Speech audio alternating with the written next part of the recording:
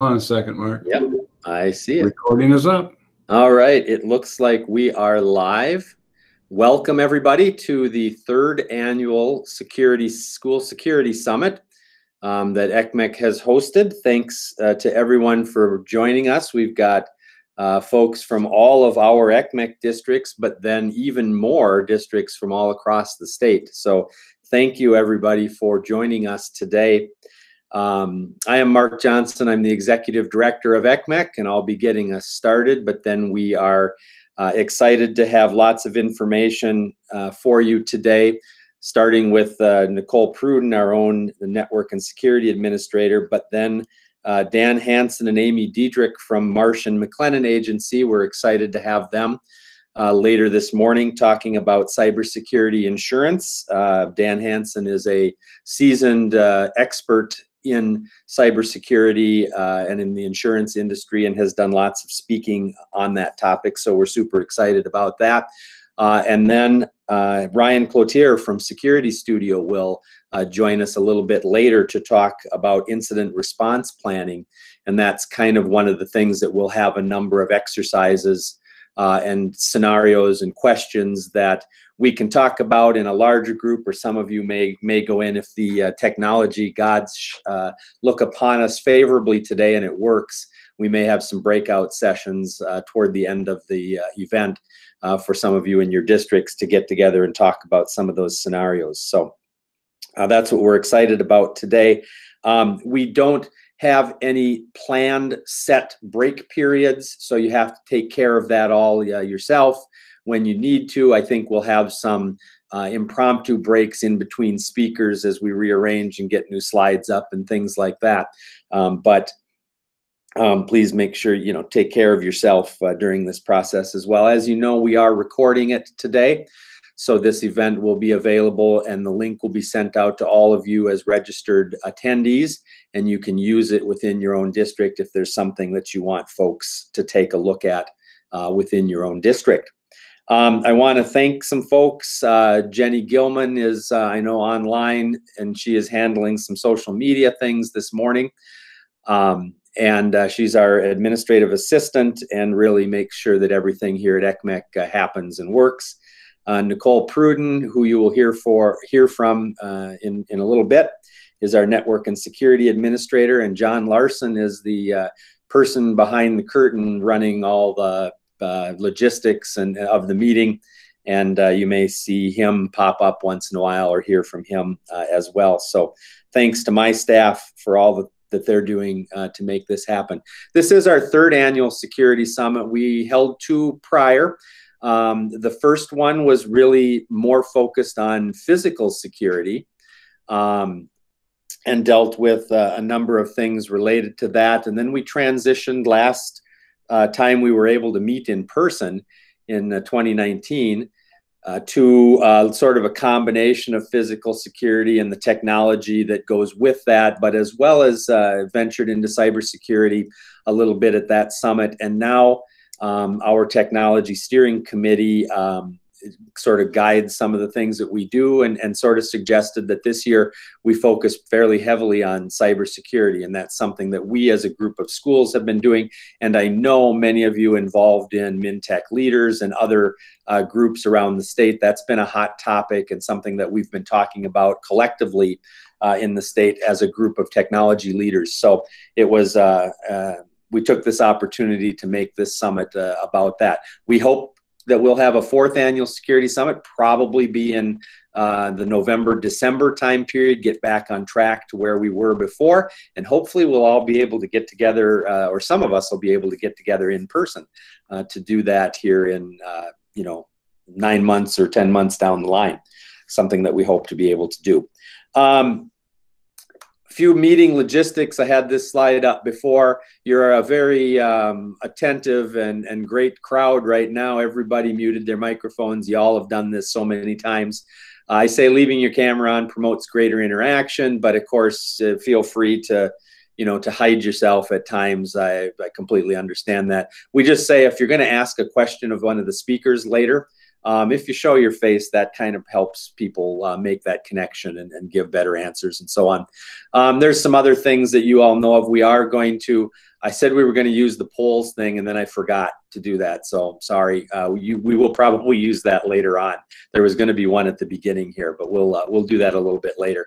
But you do know where that is. If you haven't used Google Meets a lot, this will be new to you. If you have, it's nothing new.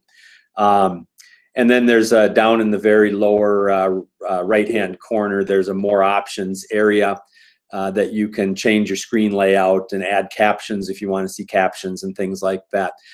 From a social media standpoint, we are using the hashtag ECMEC Summit today. So if you want to, if you're going to use any of the social media platforms, that's the hashtag that we'll be using.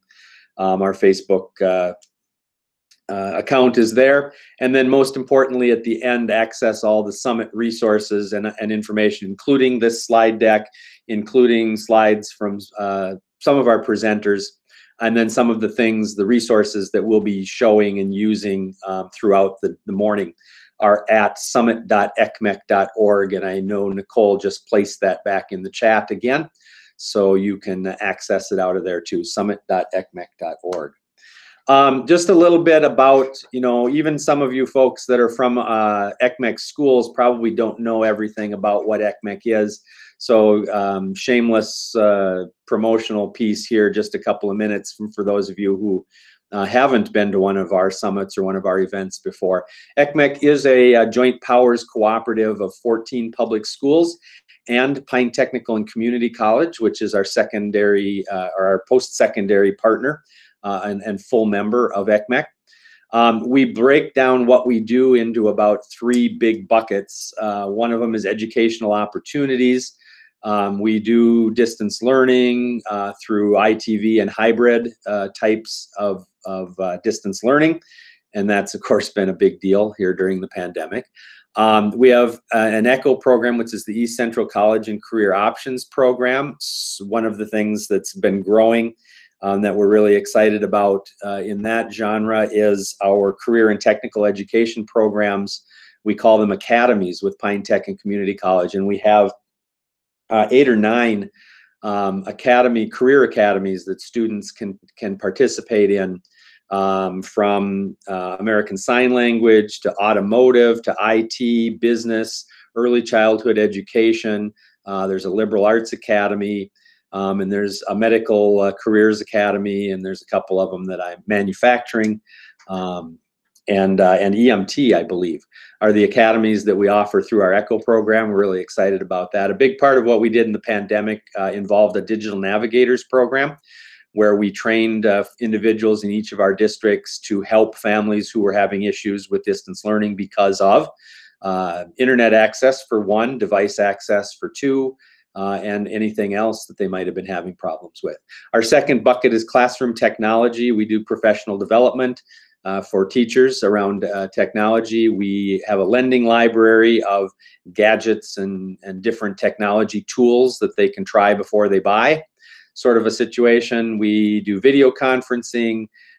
We have, during the pandemic, have been involved in streaming events like graduations and award ceremonies, and that's coming up big again this spring. I think John has a couple of prom dates on the schedule as well for some streaming. Our third bucket is what is our largest and probably fastest growing set of services around network and information security, and that's what you're going to hear some things about today. We run a wide area network for all of our members. We have a data center that's co-located at Pine Technical and Community College, where most of our districts have lots of technology servers and other things, a shared firewall. We do risk assessments and vulnerability scanning for our districts and sometimes for districts outside of ECMEC as well. And that's something that Nicole, you're going to hear about. Nicole's going to talk about that in a little bit. And we do professional development for technology staff. And then we do some advocacy around school funding and broadband.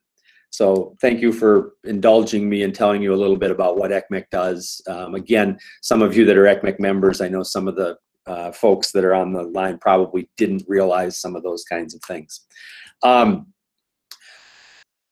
Again, remember that take your breaks when you need to, and then we're going to jump right into things. I'm going to turn it over here in just a minute to Nicole. to talk about some of the things that we do, why we got here. Why does ECMEC do a security summit? Why would we, think that this is important? And part of that is because of some of the things that we started back in August of 2016 when we did our first risk assessment for the cooperative as a whole, and we worked with a partner called FR Secure. And then that sort of developed from there. And I think I'll turn it over to Nicole to take it from here, if that's okay, Nicole? Sure. Yeah, so our first risk assessment we did in 2016, and that was just before I joined ECMEC. I joined the cooperative in July of 2016. And one of the first things that we kind of did is went through that and looked at what can we do to help remediate some of those findings and work through those findings.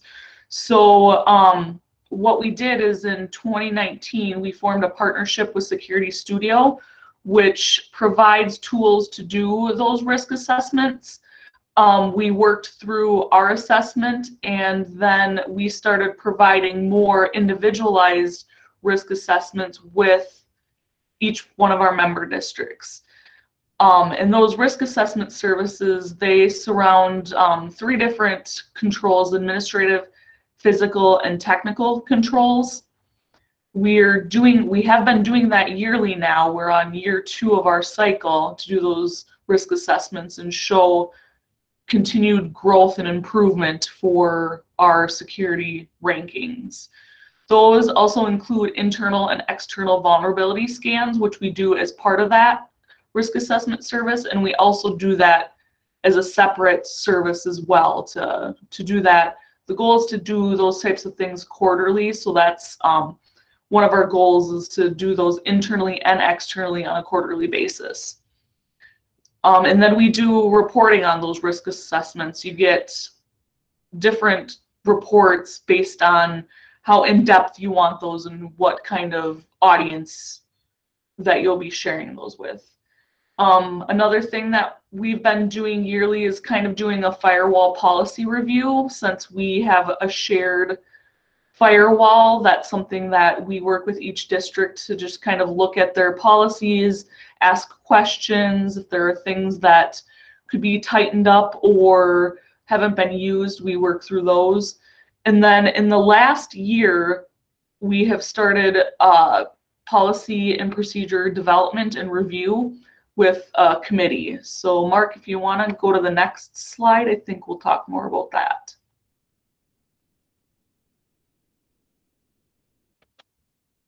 All right, so after doing the risk assessments with all the districts, we found that our biggest gap and area of improvement was the administrative controls. What administrative controls encompasses is the people part of your district, the policies, the procedures, the guidelines, how you handle certain situations with staff, your security awareness training, and those types of things. We found that a lot of districts have things like up here, yeah, that's how I do things, but nothing's written to cover, if there is someone who has to be out for an extended period of time, if there's changes in staffing, how are we making sure that that stuff is consistent? So we looked for volunteers with the ECMEC districts, and we got 6 people, I think, is who we have on the committee. We meet every month and just kind of focus on where did we score the lowest collectively as a group, and where can we, kind of come up with some generalized drafts or templates that we can share that aren't going to be super district specific. The first one that we focused on was a generalized information security policy. So this, we did decide that it should be a policy. I know policy kind of tends to be a bad word because you look at getting your board involved in that. But we did say that we do want board involvement with the information security policy because it's a high level overview, just kind of stating that, the district takes security seriously, what kind of things we're looking at, so like access, authorized access, you know, what kind of requirements, who collectively is responsible for those security things. So if the links to all of this, all these policies you can find on summit.ecmec.org. If you want to take a look at that, we're sharing these finalized drafts with you, and you can, you know, take those, use them as templates to form your own stuff. If they're super applicable to what you're doing, go ahead. We are trying to get this policy in front of some eyes at, is it NASBA, Mark? Yeah, I was just going to add that, Nicole. We did submit the Information Security Board policy to Minnesota Association of School Board, MASA, or MSBA, Minnesota School Boards Association, because they have their model policies, as many of you are probably aware. So they are reviewing it. It's taking some time. I've had some contact with an individual there who deals with this, and it's taking a little bit of time with the pandemic and everybody not meeting in person and things like that. But they are looking at it. They were very interested in it, and so that policy is in front of them. They may suggest some revisions and things to it. So it is, you know, understand that it's a draft at this point. But we are hopeful that they will give us some feedback on it, and it may or may not then become, you know, part of their model policies. Yeah. So that was kind of a big deal for us, is getting that in front of them, and hopefully it's something that they can share out or give good advice on if there's anything that they see missing. One of the other ones that we came up with was a data encryption procedure. So this is kind of just a high-level outline of how you want to handle encrypting data in your district. We found that not a lot of our districts had started doing any sort of encryption stuff. So the hope was that we could start doing some more of those activities. And then what we also did is we started doing some PD activities, professional development around data encryption, since our districts are, you know, either Mac or Windows. So we tried to do some PD around the options for both of those operating systems to try to get everybody more comfortable with doing that. Another area which is super applicable now with the COVID stuff is the VPN connectivity. Not a lot of people really, you know, they would give VPN access when people requested it. There wasn't a lot of guidelines and procedures around that. So we created the template for that as well. Just stating, you know, what kind of VPNs we allow, who's allowed to use those, what are the responsibilities around allowing people to have that connectivity.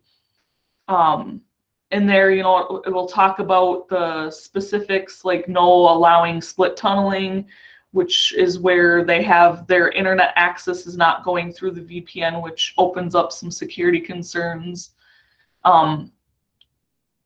Information around what vendors and contractors need to do when you allow them a VPN access. And this is just kind of, we talked as a group about what we thought were good things to include in here. So these are just kind of our ideas, our samples. So you can definitely take those and mold them into whatever fits most for your situation. And then the final one that we have completed right now is the removable media procedure. So that is, you know, your USB drives, storage drives, anything portable, because what we found is not a lot of people were even aware what goes on with the removable storage. Like, I think we found that there was something specific, maybe it was around like board meetings or something, that was being stored on flash drives, and it just opens up some of those conversations about, you know, how are those being stored? Do they need to be kept in like a locked, safe, secure file cabinet type of thing? What happens if they are, you know, lost in transit and someone else gets their hands on them? Are you encrypting those physical drives or anything to secure those? Do you need to do that? Is there a better way? So it's just making sure, I mean, the biggest thing is being aware of where your data and equipment is, and making sure that all of that stuff is, everybody's on the same page as far as the security around that. So I know we have a couple of people on the committee. If they have anything else to share about those policies and procedures, or if anybody has questions, feel free to let me know. I kind of talked a little bit fast, but we do have 5-10 minutes for questions here if anybody wants to ask questions, has concerns. We tried to come up with like a standardized template for all of these just to make it easy for everybody. Yeah, Joe, you have your hand raised. So this is good information, and I appreciate you sharing it. For the policies and the recommendation to have that be under the policy arena, if we're a little slower at getting that done, would you recommend still using like a procedural approach until that could be baked into a policy? And if so, where would you park that under? That's a good question. Yeah, Mark, got an answer for me? No, I don't. I would say yes. The procedures are important, and I think you should certainly have those, while you're getting the board policy developed and while you're going through that process. Where to park those, procedures or other names that people have for those, I guess kind of depends on from district to district. There are some things that might fit within your acceptable use policy arena. There are some things that may fit in the sort of the employee or student handbook sort of arena. Those are a couple of places I can think of off the top of my head where some of these, procedures and steps and how you do things would go for now. And they might end up residing there, later as well. But we're certainly open if anybody else has ideas where have other people put this? Would be a question, I guess, because Joe raises, that's a very good question that Joe raises. Anybody have a suggestion of where you've put some of these kinds of technology related guidelines and procedures? So Joe, chime in if that's kind of what your question was, or because I took it as if you can't get the board eyes on the information security policy, you're wondering if the information security policy should be a procedure. I think that was I was looking for. So that helps me think about it. I think part of the challenge is we're not probably doing this formally, and so we haven't really formalized where it should go, and that's part of the conversation today. Right. Mm-hmm.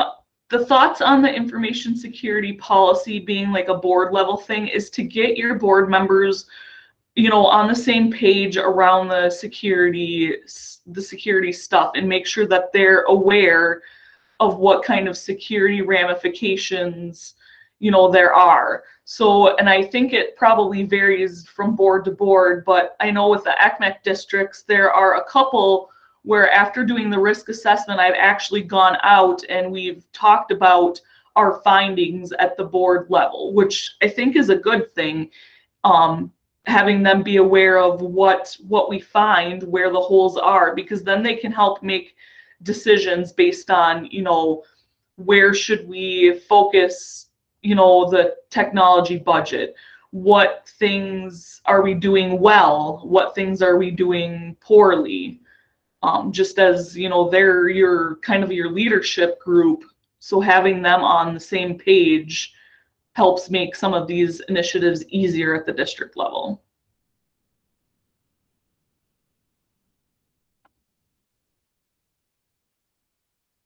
I'm going to jump in and have John launch a couple of polls.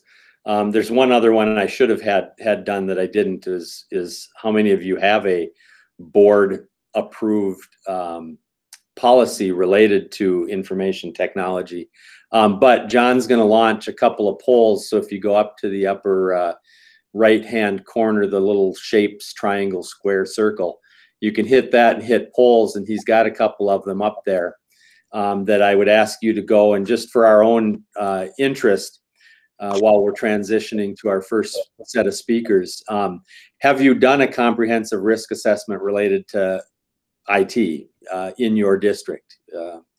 And do you have an incident response plan that addresses information security and technology? And as people vote, it should show up.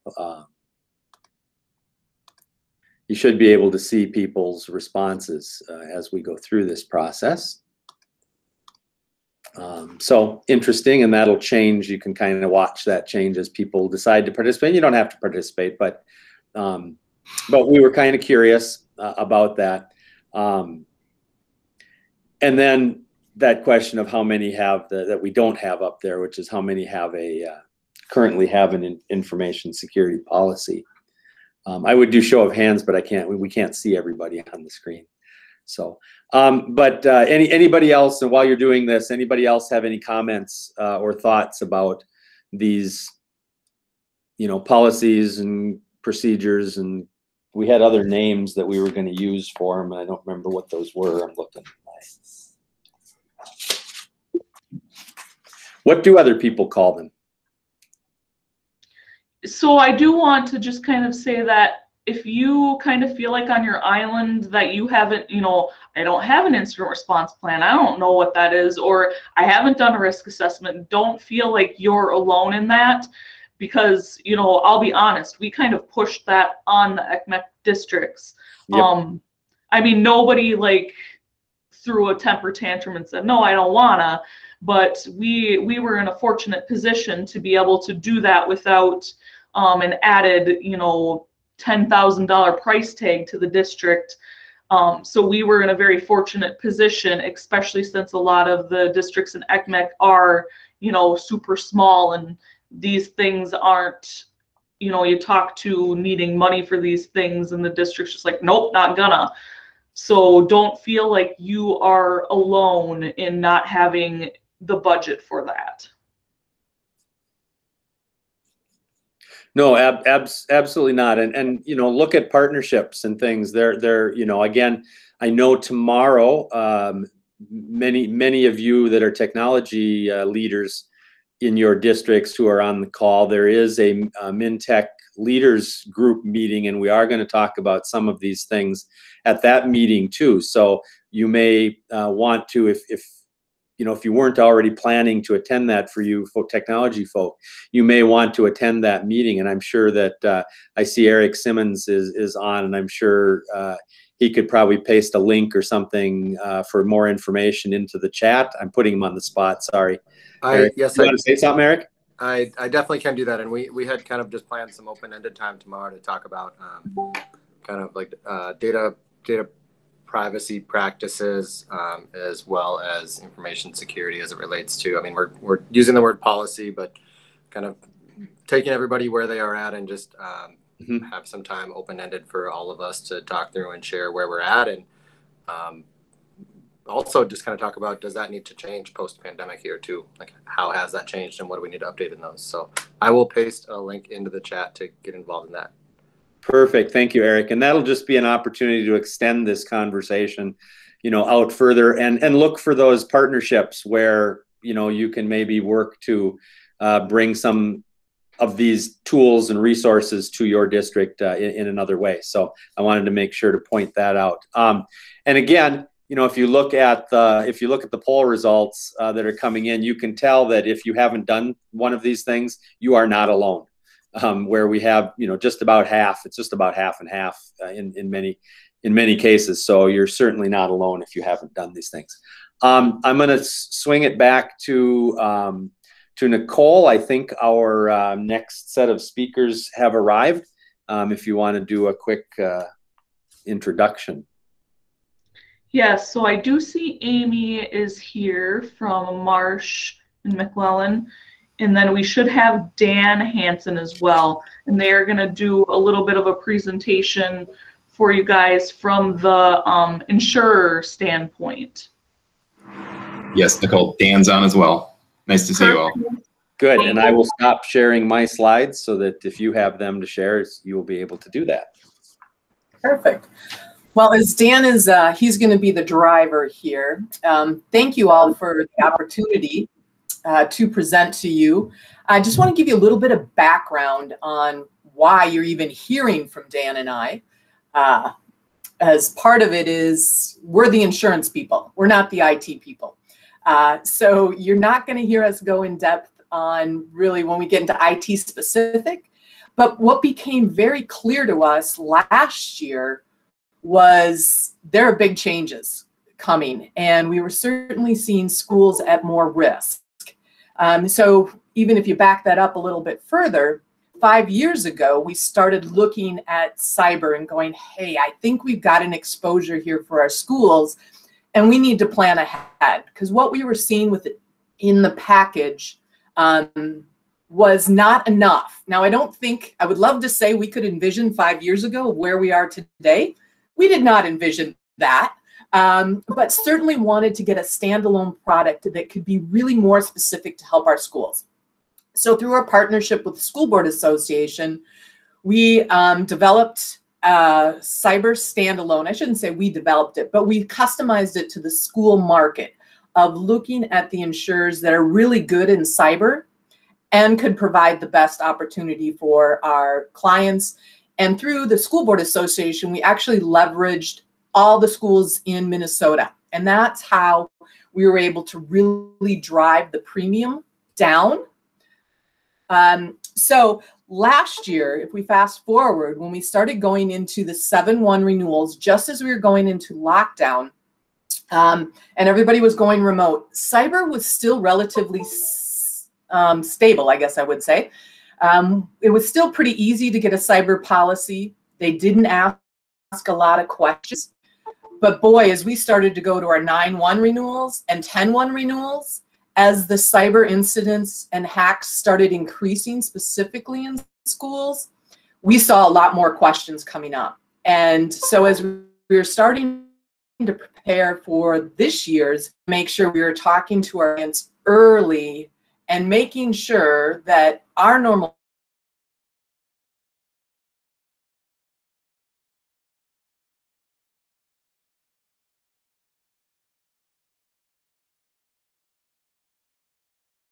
well, actually in December was our first presentation to MASBO. And then in January, we really started talking specifically to our clients and then to the IT folks of, hey, here's what's coming down the road.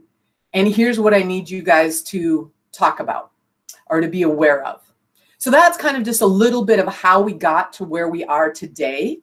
And right now, as we're preparing for our 7/1 renewals, the cyber insurers are even putting the brakes on. They're like, we've got all of our submissions in, and right now they're telling us, hey, we're not even going to look at them right now because it's too fluid. There's too many things happening.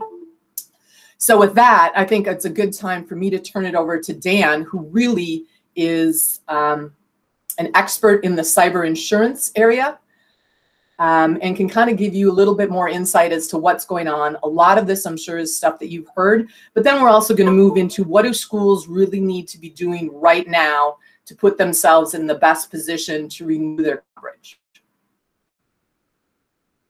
So Dan, I'll let you. Okay.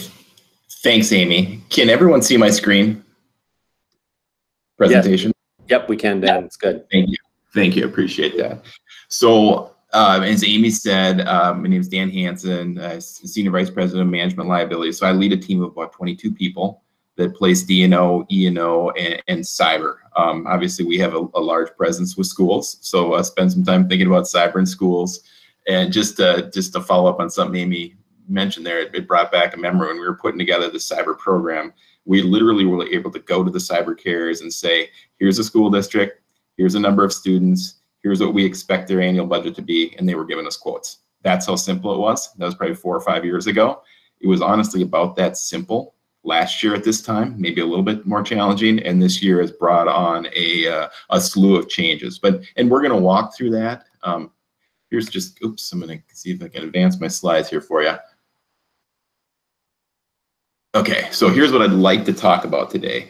And please feel free to send questions via the chat. Amy, if you can kind of help me watch for those questions so we can help out. I'm happy to answer things. So I want to talk about what's interesting to you as the audience. This is all interesting to me. So, but we'll try to talk about what's interesting to you. But first, I want to just kind of tell you what's happening specifically in the education space.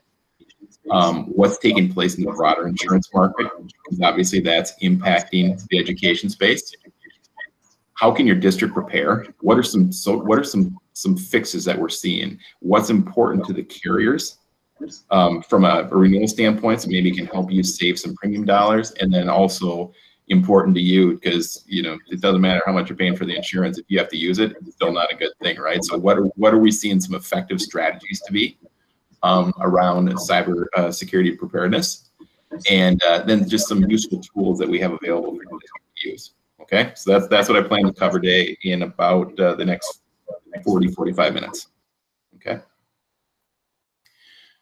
So I can't give a presentation without my legal disclaimer. I'm not an attorney. I'm not an IT professional. I'm a risk management person. So that's my risk management by putting this up to let you know that, okay? Okay, so these are some quick statistics, and I'm not going to spend a lot of time here. And I always tell people some of this stuff I'm going to go through in the next few slides.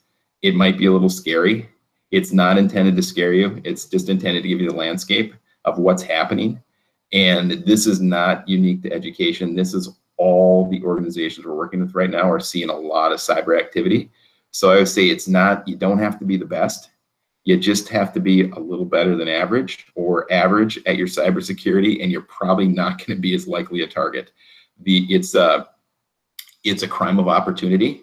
If those of you, especially that are close to the IT space, that there's phishing going on every day, right? And people are out there and they're feeling around. They're not cyber criminals because they're super hard workers. Some of them are, but most of them are crime of opportunity. They want to get in where it's the easiest, and then conduct a ransomware event, get some money out of you, get some Bitcoin out of you, and then move on to the next easiest target. Okay, so there is an advantage to having just some low level cybersecurity measures in place, and that'll help you as an organization. So what are we seeing? We're seeing then some of these stats are going to contradict themselves a little bit because they're from different sources, but just want to kind of give you a flavor. Average claim about $5 million, or another way to look at that is $142 per record. I think the biggest thing within the education space that we see is 212 days to identify the event. It's a long time to be in your system and be collecting data and understanding a lot about what's going on within your staff and within your students. And then 71 days to contain the breach, right? So those are the big drivers. So we see that you can obviously gather a lot of data in that amount of time. You see the next bullet there is the average breach about $202,000, which falls in line with kind of what we're seeing in the next bullet too, about 150,000. So those are we've seen enough matters, not to certainly not going to name names here, but we're seeing enough matters in the education space that's kind of been our experience too. Kind of in that $100,000 to $300,000 range is what we're seeing from just a total cost, and that's inclusive of ransomware payments, any business interruption that might result, obviously a little bit less business interruption, but kind of that InfoSec. What do we need to do? How do we, what happened to whom and over what time period? How do we bring, us back online? Those costs right there. That's pretty much in line with what we're seeing. I think that the fourth bullet is very telling as well. The average estimated probability of a successful breach in the education industry is 45%. I really feel for folks in the education space when it comes to cybersecurity. It's, if you're in a manufacturing company and you've got 4 walls, you got locks on all the doors, you've got a contained workspace, you've got all workstations under control, you don't happen to have students who probably are better at their computers than 90% of our staff or 95% of our staff, a little bit easier job, right?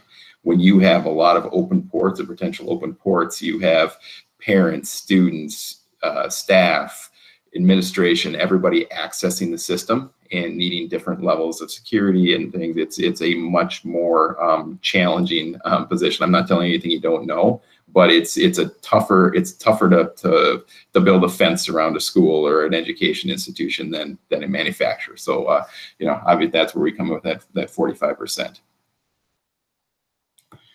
So what, I've already touched on this a little bit, but what are we seeing? What's driving the activity? It's ransomware. And I can see about 8 of you on the screen. Is everyone familiar with when I say ransomware, what I'm talking about there? Could it just get a show of hands? Yeah, okay. Yeah, we're all hearing the horror stories. And I look at this graph on the left part of your screen, right? The ransom payments by quarter. And quite honestly, our industry is partly to blame here because insurance is paying ransom, because quite honestly, it's been cheaper to pay ransom than to go in and reclaim all the data and the business interruption loss and everything else. But you can see the ransom demands have been increasing. I mean, the peak of 233,817 in what's that, Q3? I'm sorry, it's Q4 of 20. Yeah, Q3 of 20. That's when it was. At the end of 2019, that number was 93,000. So more than doubled in less than a year for ransom demands. Reason is people were paying and they kept paying. Okay. In Q4, we're starting to see less payment. We're starting to see more, hey, let's get this thing remedied. And the ransom demands are starting to tick down a little bit. It's going to be very interesting to see what the Q1 data shows us, if that was just an aberration or if we're actually seeing a trend downward on ransom demands. But that's really where we're seeing all the claims. And then you look at the graph on the right, remote desktop compromise, right? That's RDP. That you can see where that's been. That's been such a driver of these events. Last year when COVID hit, we were doing a lot of these talks, right? And people are saying, well, what makes you most nervous right now? I'm like, well, 50% of the ransomware demands last year were related to remote desktops. This year, think of the number of people that are out using remote desktops or in that type of environment. I mean, we're basically handing the keys to the criminal, to the store, and saying, here you go. Let's get better. And that's what we're seeing. So that has also led to our activity in the cyberspace. Hey, Dan, I think we've got a couple questions that are popping up here. One thing I just wanted to ask your thoughts on this ransomware. Do you think part of that is also as people are getting more sophisticated in how they're doing their backups, that the need to pay is also declining a little bit?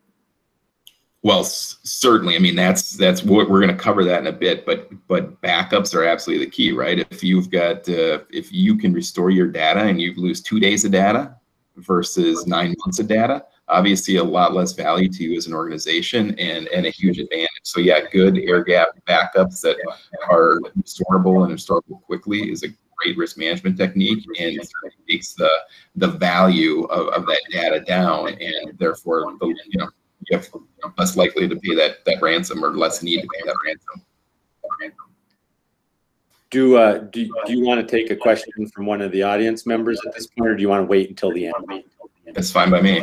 Whatever works for you, whatever works for your group. So. I see Jeff Johnson has a hand raised. So, yeah, I just had a. Oh, wait till you mute. Okay, I just had a question. You gotta mute. All right. Amy, maybe you can. I just had a question regarding the standard spam emails that goes to everyone's email inbox versus targeted. So I know that targeted pieces, trying to get specific information, get in there, that takes 4 to 6 months to do, and a couple people, and it's very specific and organized. If you had any information on that versus just the standard, hey, FedEx is trying to deliver, you got to download this, bam, you got ransomware, type pieces. Yeah. So you're kind of referring to the difference between phishing and spear phishing, if you will. The more targeted, yep.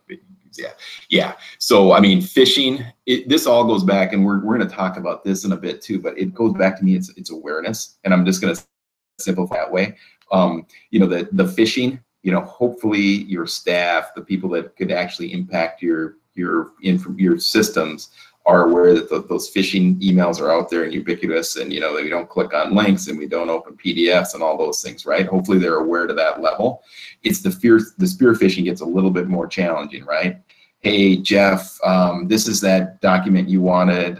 It's sorry it took me 2 days to get it to you. It might look like it's coming from Mark Johnson, your good friend, when actually it's Melvin Johnson, who's sitting over in the China or something like that. That's the challenge there. And it's really what we say there. Multi-factor authentication is so key. And if something doesn't look right, don't email back and say, hey, Mark, is this you? Send him a text or call them or whatever it might be, right? And just authenticate that. And it goes back to awareness, and it sounds way too simple or way too difficult, but just if it just doesn't feel right, don't see, Mark Johnson's always sending spam. Just don't respond. And also, you can put filters on and things as well, as I'm sure you're aware, that can kind of eliminate some of that stuff. So yeah, but it's much more challenging for the team on the spear phishing versus just the phishing attacks. Amy, I can't keep up with all the things, so if I'm missing questions, you got to help me out here, okay? Yeah, I'll keep watching the chat. A lot of them are things we're going to get to a little bit later, Dan. So okay. So just to keep moving along here, I think, and I don't feel that this is a fallacy as much as it used to be, but that people feel this is a big company issue. We hear about the Targets, we hear about the Home Depots, we hear about the FBI or the federal government, all these things. It is a SME or a small to mid-sized business phenomenon. You can see that the number of attacks between let's say 11 employees and 1,000 employees is 65% or 66%. I'm sorry, well, my math teacher's not on. 66% of our of the attacks that happen in a given year. So that it's in our space where we're seeing this activity. Also, sorry folks on the phone, but you can see the public sector, about 10% of the attacks, for a lot of the reasons we've talked about. You think about the infrastructure, probably it's some patching of different systems, sometimes maybe a little bit more dated systems. We have, there's budget constraints everywhere, but we see it more in the public sector. There's certain carriers right now that just flat out won't write public sector business for cyber. They've been attacked too many times. I'm gonna forward to the next screen here just to show you some of the school district things that have happened. And I probably won't walk through these in great detail. I'm sorry, Amy. The joys of working at home, the dogs. The mail being delivered right now.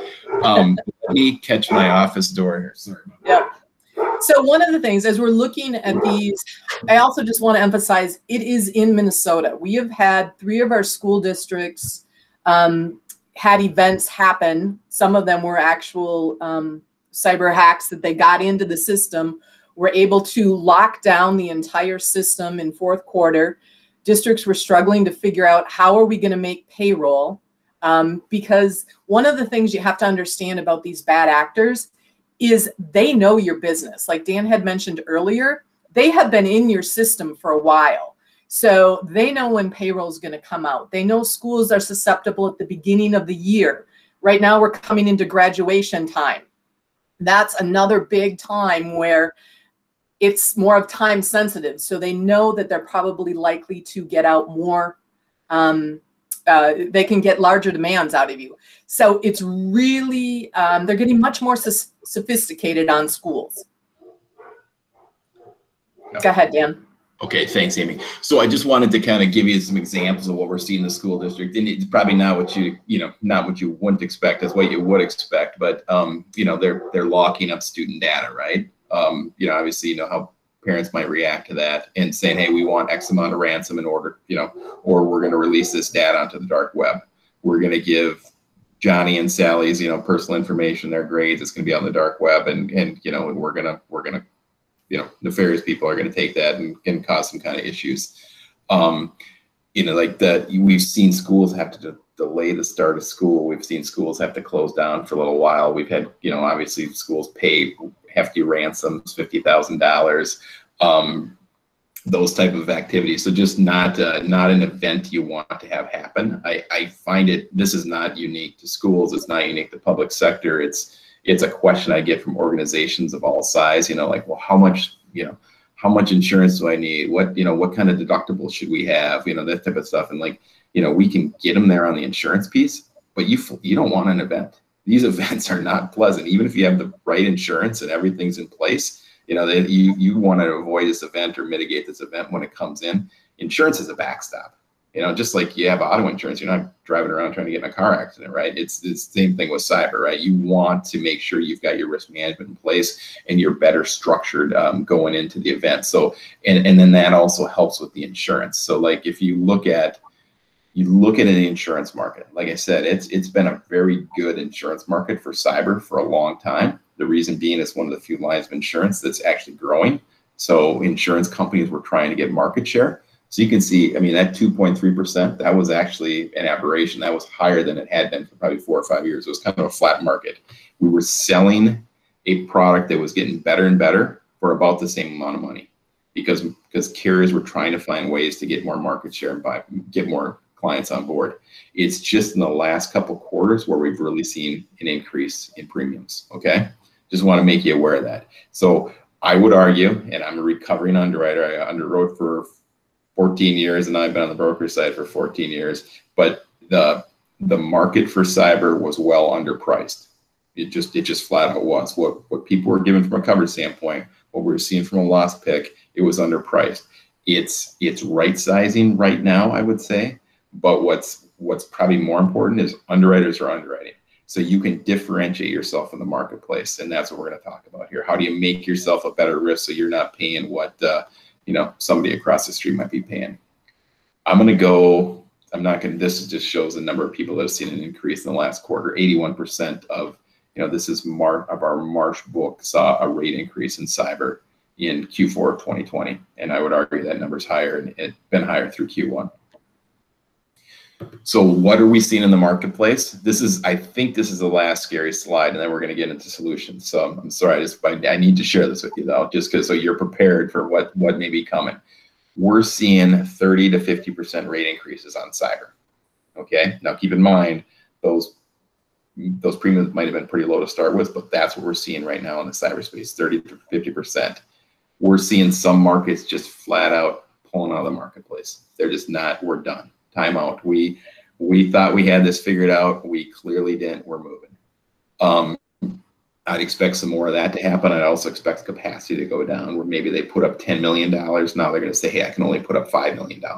Those type of issues. We're seeing a lot of supplements, a lot of questions around ransomware. And rightly so. That's where they're seeing the activity. And if we have a good story to tell there, that actually helps us as an organization.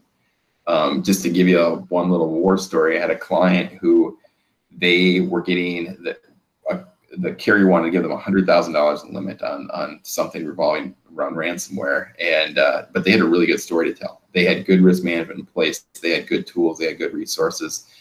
They had a great IT guy, and we set up a call with that carrier and told our story, and we got $5 million. And our price went up $1,200. So we were paying, I think, $40,000 for the premium.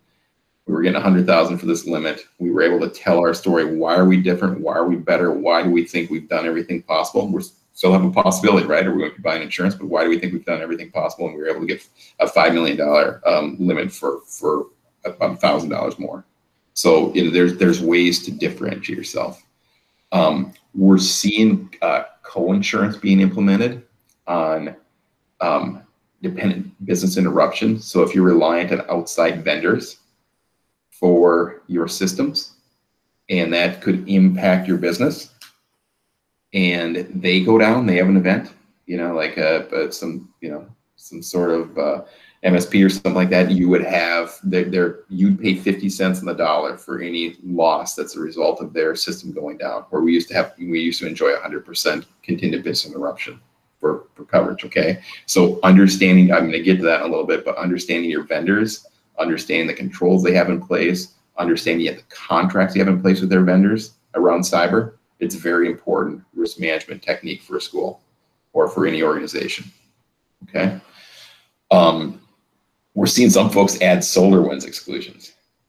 So I'm sure you're familiar with the SolarWinds event, but they're adding exclusions. So anything that results from SolarWinds, we're not going to provide coverage for that. That's a pretty major exclusion, right? That's a pretty important thing to understand as you're thinking about your organization and what SolarWinds impact could be. And then we're seeing a lot of basically, I would say, minimum security controls, multi-factor authentication, almost to a carrier they're requesting some sort of multi-factor authentication, and at all points of entry into the organization, not just hey, just this tier has multi-factor authentication across the organization, because what we see is an escalation of credentials, right?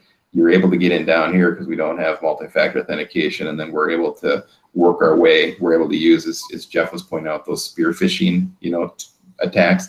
We're able to get more targeted once we get in the system. We gain more information and things. So multi-factor authentication across the whole organization, endpoint encryption, segmentation of systems. We talked about backups earlier, but testing those backups, make sure they work, make sure that they're truly air gapped and somebody can't go in and corrupt that as well, because all of a sudden that backup, which is our big ace in the hole if we had an event, doesn't have as much value for us. So that that's a big thing. I already talked about detection response.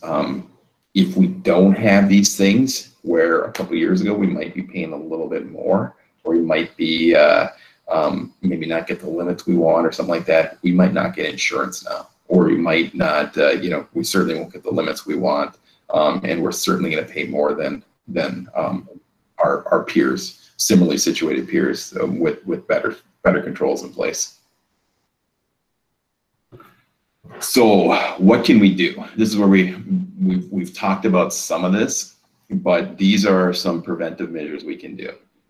Making sure we have we have our VPN in place. We have a tight wall around the information that is controlled. We've talked about multi-factor authentication, and we've and not just I would say not just IT multi-factor authentication, if you will, but organizational multi-factor authentication. If we get an email, on a banking account or payroll, a case I think about like 5 or 6 years ago, it wasn't this state, but we had a school district. It was the night before Thanksgiving, that Wednesday before Thanksgiving, they were releasing payroll, and the bank got a call and basically said, hey, we're sorry, change it to this routing number. Here's the routing numbers for they changed all the routing numbers, and they released the payroll out, and it went went overseas, and they lost all their they lost their payroll.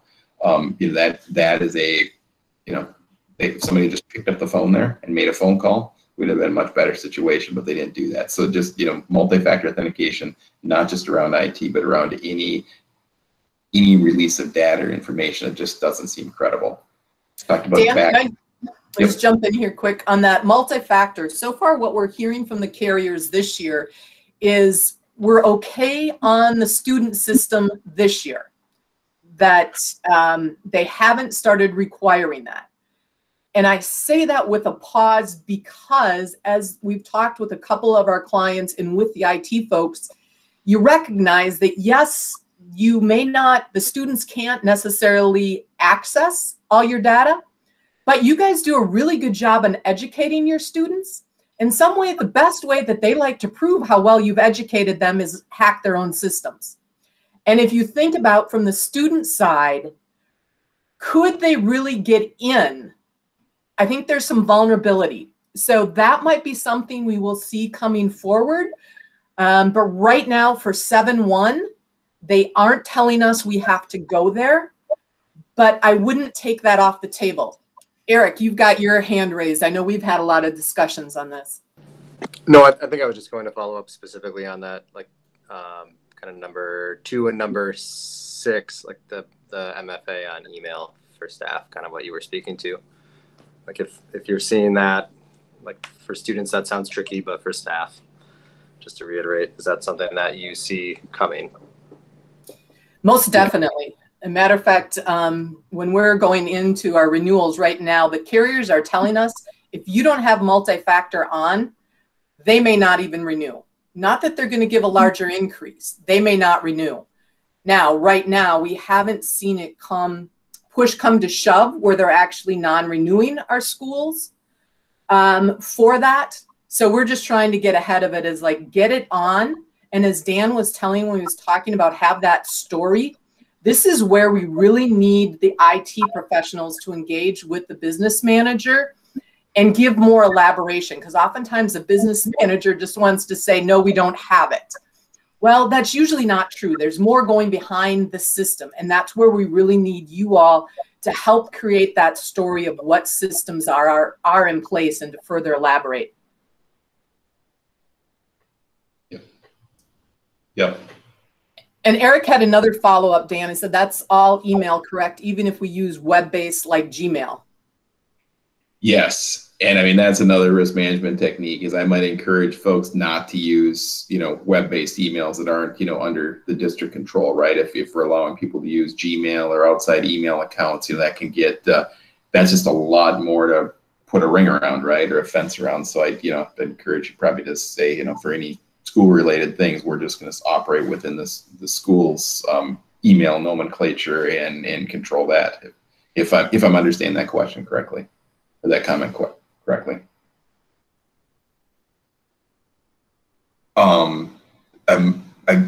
We're kind of jumping around here, but log and monitor access, knowing who's entering the system when, and there's also tools out there, you can outsource service providers. Again, I'm not telling anything that you don't already know, but they can help you do that monitoring and kind of watch. And they obviously know the IP addresses to watch out for or have lists, and so that can be very helpful from an organizational standpoint.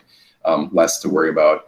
I don't want to, in point 6, we already talked about this a little bit, but strong passwords. I've been in a lot of classes on this. I took one at Carnegie Mellon last year, and these guys are up there and they're policy wonks and IT security folks and everything, and they're saying it's amazing how often you go into a very sophisticated business and you do a password run and you see password 123, or you see their first name and their date of birth, and that's their password. I mean, for a computer person, especially wants to do some nefarious things, it is so easy to hack then, right? Then they're in. Then they can start accessing, then they can start conducting those spear phishing attacks, and then they go. So having good password requirements and then having those changed over once in a while, as much as that's a pain, that's a very simple fix within an organization that can help shore up some cybersecurity. Again, just being less easy to access than your peers.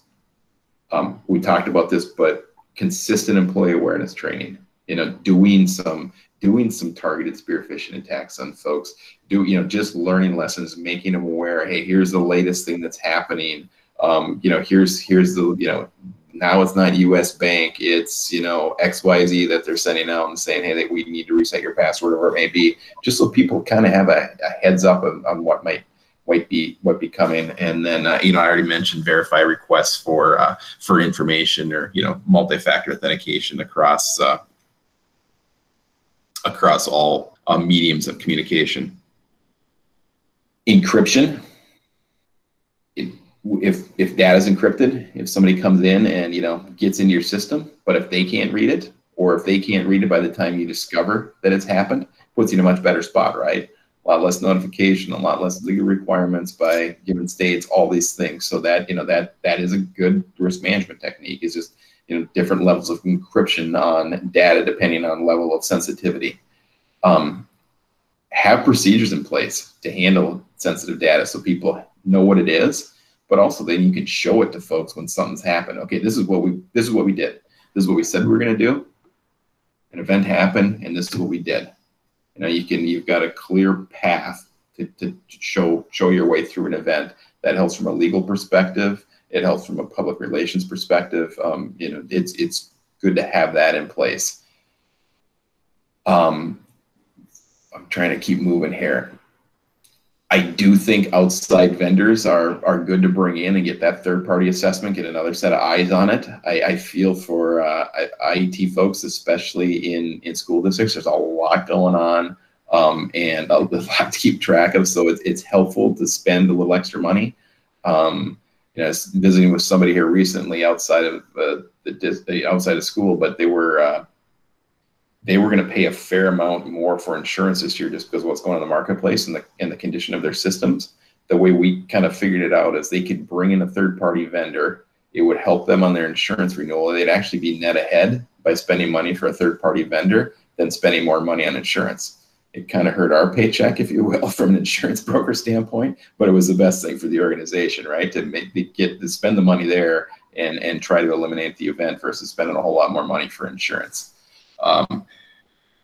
Simple stuff, but making sure your patches are up to date, everything, you know, your antivirus, all that stuff. You know, I joke about this, but I know personally, every time I'm racing out for a vacation or I'm late for a meeting, I, you know, start to turn off my computer and it's time to do a software update. I sit there and get it done because I'm not going to go, I know I'm, you know, as much as I tell myself I'm going to go back and do it later, I never do, right? But you get it done, get it updated, make sure your staff are getting it done. You know, I think there's, you know, not to pick on it, but there's probably one, you know, or two teachers in every school that I'll just let that go. I'll let that go. It's a joke or whatever. And that can cause a major issue for everyone. Having a good incident response plan for your district is absolutely key. And then practice it. You know, maybe do a tabletop exercise. And I'll pick on any organization, but you have, you know, people know what they're supposed to do when there's a fire, right? Hey, we're going to go out, we're going to meet in this corner of the parking lot. You're going to be assigned to this group. You're going to be assigned to this group, but we've got a plan. We probably have a plan if there's a tornado. You know, I'm sorry to say, but these days we have a plan if there's a school shooting. We do have, there's a plan that we have for a cyber event. I see most often that's the plan that's not practiced. And that's the most likely.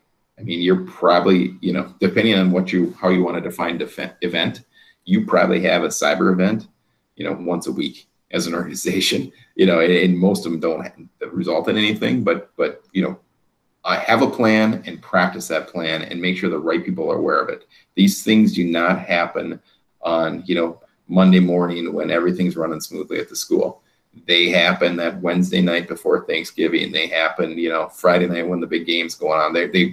There's a reason why they target, you know, when they target, because people are distracted. So have your plan in place. And I think one other key thing that we learned on this is make sure your plan is not only on your computer. That's where we store everything. But boy, that's locked up and you can't get at it. The other thing that I've heard is if it is on your network, one of the things that the bad actors will target is figuring out what your plan is. So they are a couple steps ahead of you. So just a couple pieces on that you just kind of forget about.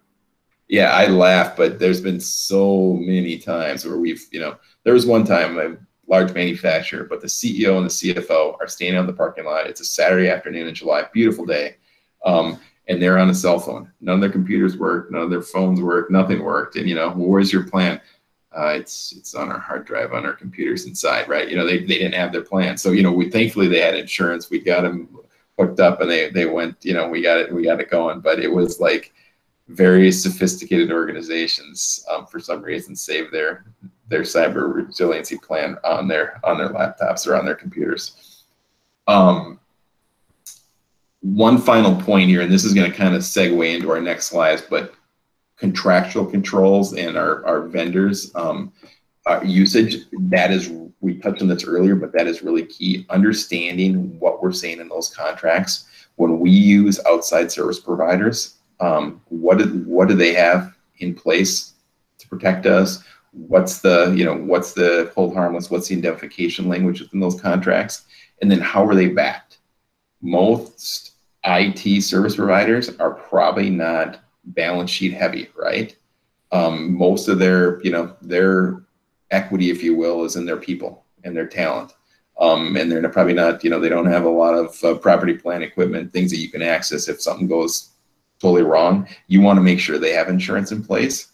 And then also you want to make sure that they're staying up to speed on cybersecurity.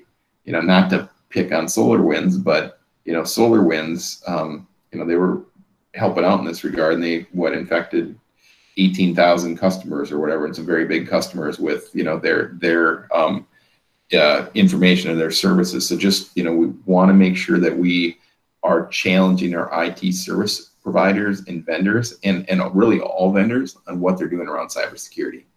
And then looking at those contracts. And, contracts are, we end up looking at a lot of contracts. Most of them are boilerplate, or they're very one-sided towards that vendor if you stare at them. And, just important to understand what you're signing when you're signing that contract.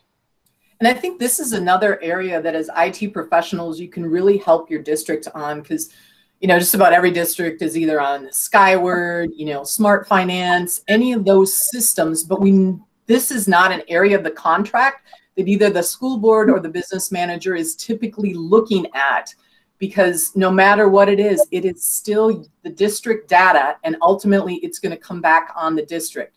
So understanding how these pieces work, and understanding where the contracts say where the liability is, because Dan's exactly correct. Most of it's pushing it back on the district, even though you're thinking that it's their responsibility. Okay. Any questions on this? Okay.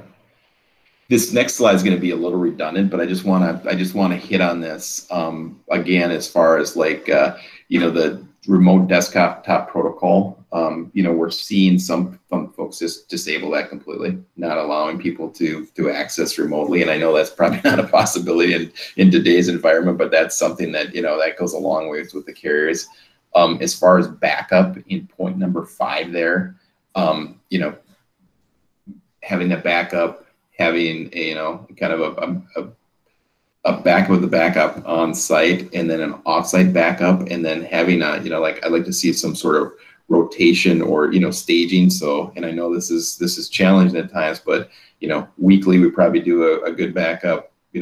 Monthly, definitely we do like an air gap backup that we can go back to and do a full recovery, and we're sure that that's segregated, and then probably hold something back 6 months and probably a year, and even further in some cases, just to make sure that you do have a credible place to go back to and gather that encrypted information and get yourself back up to speed. When we do have an event, the ability to prove that out, and then we can get back there and show that we're in a good spot, it just helps us so much in a ransomware event. So I can't emphasize that enough, that that's a key to protecting the organization long term. And then obviously keeping the credentials for those backups offline in a separate safe location, and making sure you have limited access there and limited controls on who can get in there. I think one of the challenges also that schools face, you guys are so good at, you're designed to get information out. You're not designed to keep information, to push it out to people. And that's where it puts a vulnerability on districts and puts them up at that top, the top of the charts as far as for being susceptible to hacks. The other piece is trying to manage that PR piece, because when we're talking, a lot of people go, oh, our staff is going to hate us if we implement this stuff. If we have to make them sign in multiple times, they are not going to like us. Well, they're not going to like you even more if you guys can't get payroll out because they've hacked in and locked up their entire system. That one I find when talking to staff resonates much more than, well, we may not be able to get grades out. We may not be able to pay our bills. That includes paying staff. And as we mentioned earlier, they are very good at understanding when your payroll is. So it may not be the perfect answer, but that may get a little bit more sympathy for what you're trying to do if you get pushback from staff. So told you we're going to share some places where you can go to get some of this stuff, and some of this is probably really repetitive and redundant for you, but I just want to share that, you know, this is, and Amy, I think we can share this presentation, right? If folks want to get in and get these links. But basically, you know, you can do it yourself. You know, there's some tools out there that you can, you know, download and install. And then there's full service providers, as I mentioned before. So, you know, these are just some of the folks that we see people work with, and they could be helpful to your organizations from a multi-factor authentication standpoint. Here's some backups, locations as well that you can utilize. You can see there's some redundancy there of vendors and a little bit of you know, additionality. But I just wanted to share that, you know, there's ways to get this done, which is not going to be, hopefully, you know, super cost prohibitive to your organizations. And then for those of you that purchase insurance, part of the tools within the insurance product is some loss mitigation resources.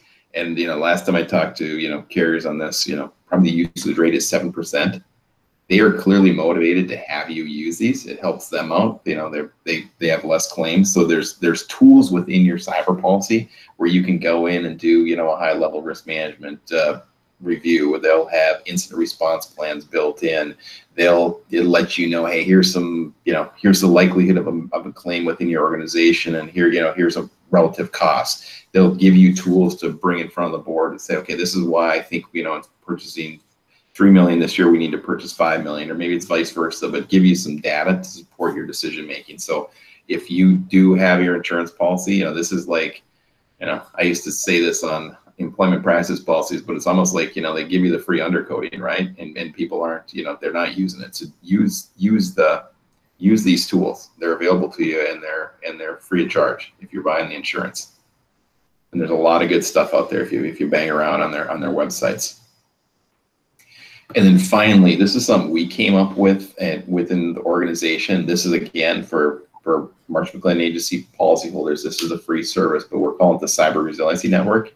And we just launched this on 3/25 of this year because we were seeing so much demand and so many questions from our clients around, okay, we want to get better. We really want to, you know, we want to understand how to make our organization stronger. And we wanted to give them some vetted solutions that we felt confident they could go to. So on this brochure, and we can send this brochure out to you, if you're a policyholder, these are all, again, if you're buying cyber, these are tools that you can use, and you get like preferred rates. So like TracePoint, Arete, Crow, they're all risk management or pre-breach vendors. So they'll help you they can do diagnostics of your systems. They can come in and say, hey, here's a good, you know, here's a potential incident response plan. They can do, you know, they'll do a consultation for an hour with your district or whatever and say, okay, here's some things that we would focus on. They might even stoplight, a few of these will stoplight your risk management tools that are in place and say, okay, this is all really good. Here's some things we might want to work on. Here's some things that would really cause me concern that we need to get this addressed right now. Just give you another perspective from an outside resource that can help you protect the organization. And then Mullen, Coughlin, and McDonald Hopkins are both law firms, and between the two of them, they handle a bulk of the cyber events in the US every year. They're really strong. They're also on the panel, they're panel counsel for most of the carriers that we end up working with. So what we've done there is we've given an hour of consultation with them as well. And where I see that helping is when you have an event, and for those of you who've had an event or those of you who had a close call, know that it's you're drinking out of a fire hose for that first 48 to 72 hours, if not longer, right? There's a lot going on. There's a lot of decisions to be made. There's a lot of cooks in the kitchen at times, and some of them aren't such good cooks, and some of them are really good cooks, and it's tough to determine who's giving you the right information and who's not. Mullen, Coughlin, McDonald's, Hopkins both act as breach coaches. So they have people that have been through a number of cyber events.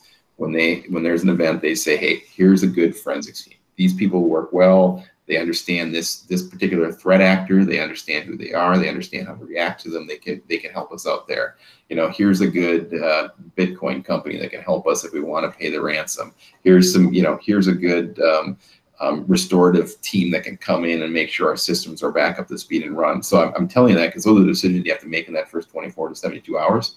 if you meet with one of these two or both of these in advance of ever having an event and kind of walk through your plan and what you're going to do, you know, you're going to be in a much better spot. And we do this all the time where we have an onboarding meeting with these law firms just to kind of understand that relationship and what everybody's roles in and what decisions are going to have to be made. And we find much better results. So we might, instead of having that $250,000 event, we have that $40,000 event. Still not pleasant, still not fun. I had Amy knows this, I had an emergency root canal yesterday afternoon, and it turned out really well. Like, somebody said, how'd it go? I'm like, well, I never want to spend a Tuesday afternoon doing that again, but it wasn't as bad as I thought it was going to be, right? And I'd say that's kind of like a cyber event, right? If you're prepared for it and they numb it up right, you're going to probably be in a lot better spot than if you don't have that pre-breach screening or review. So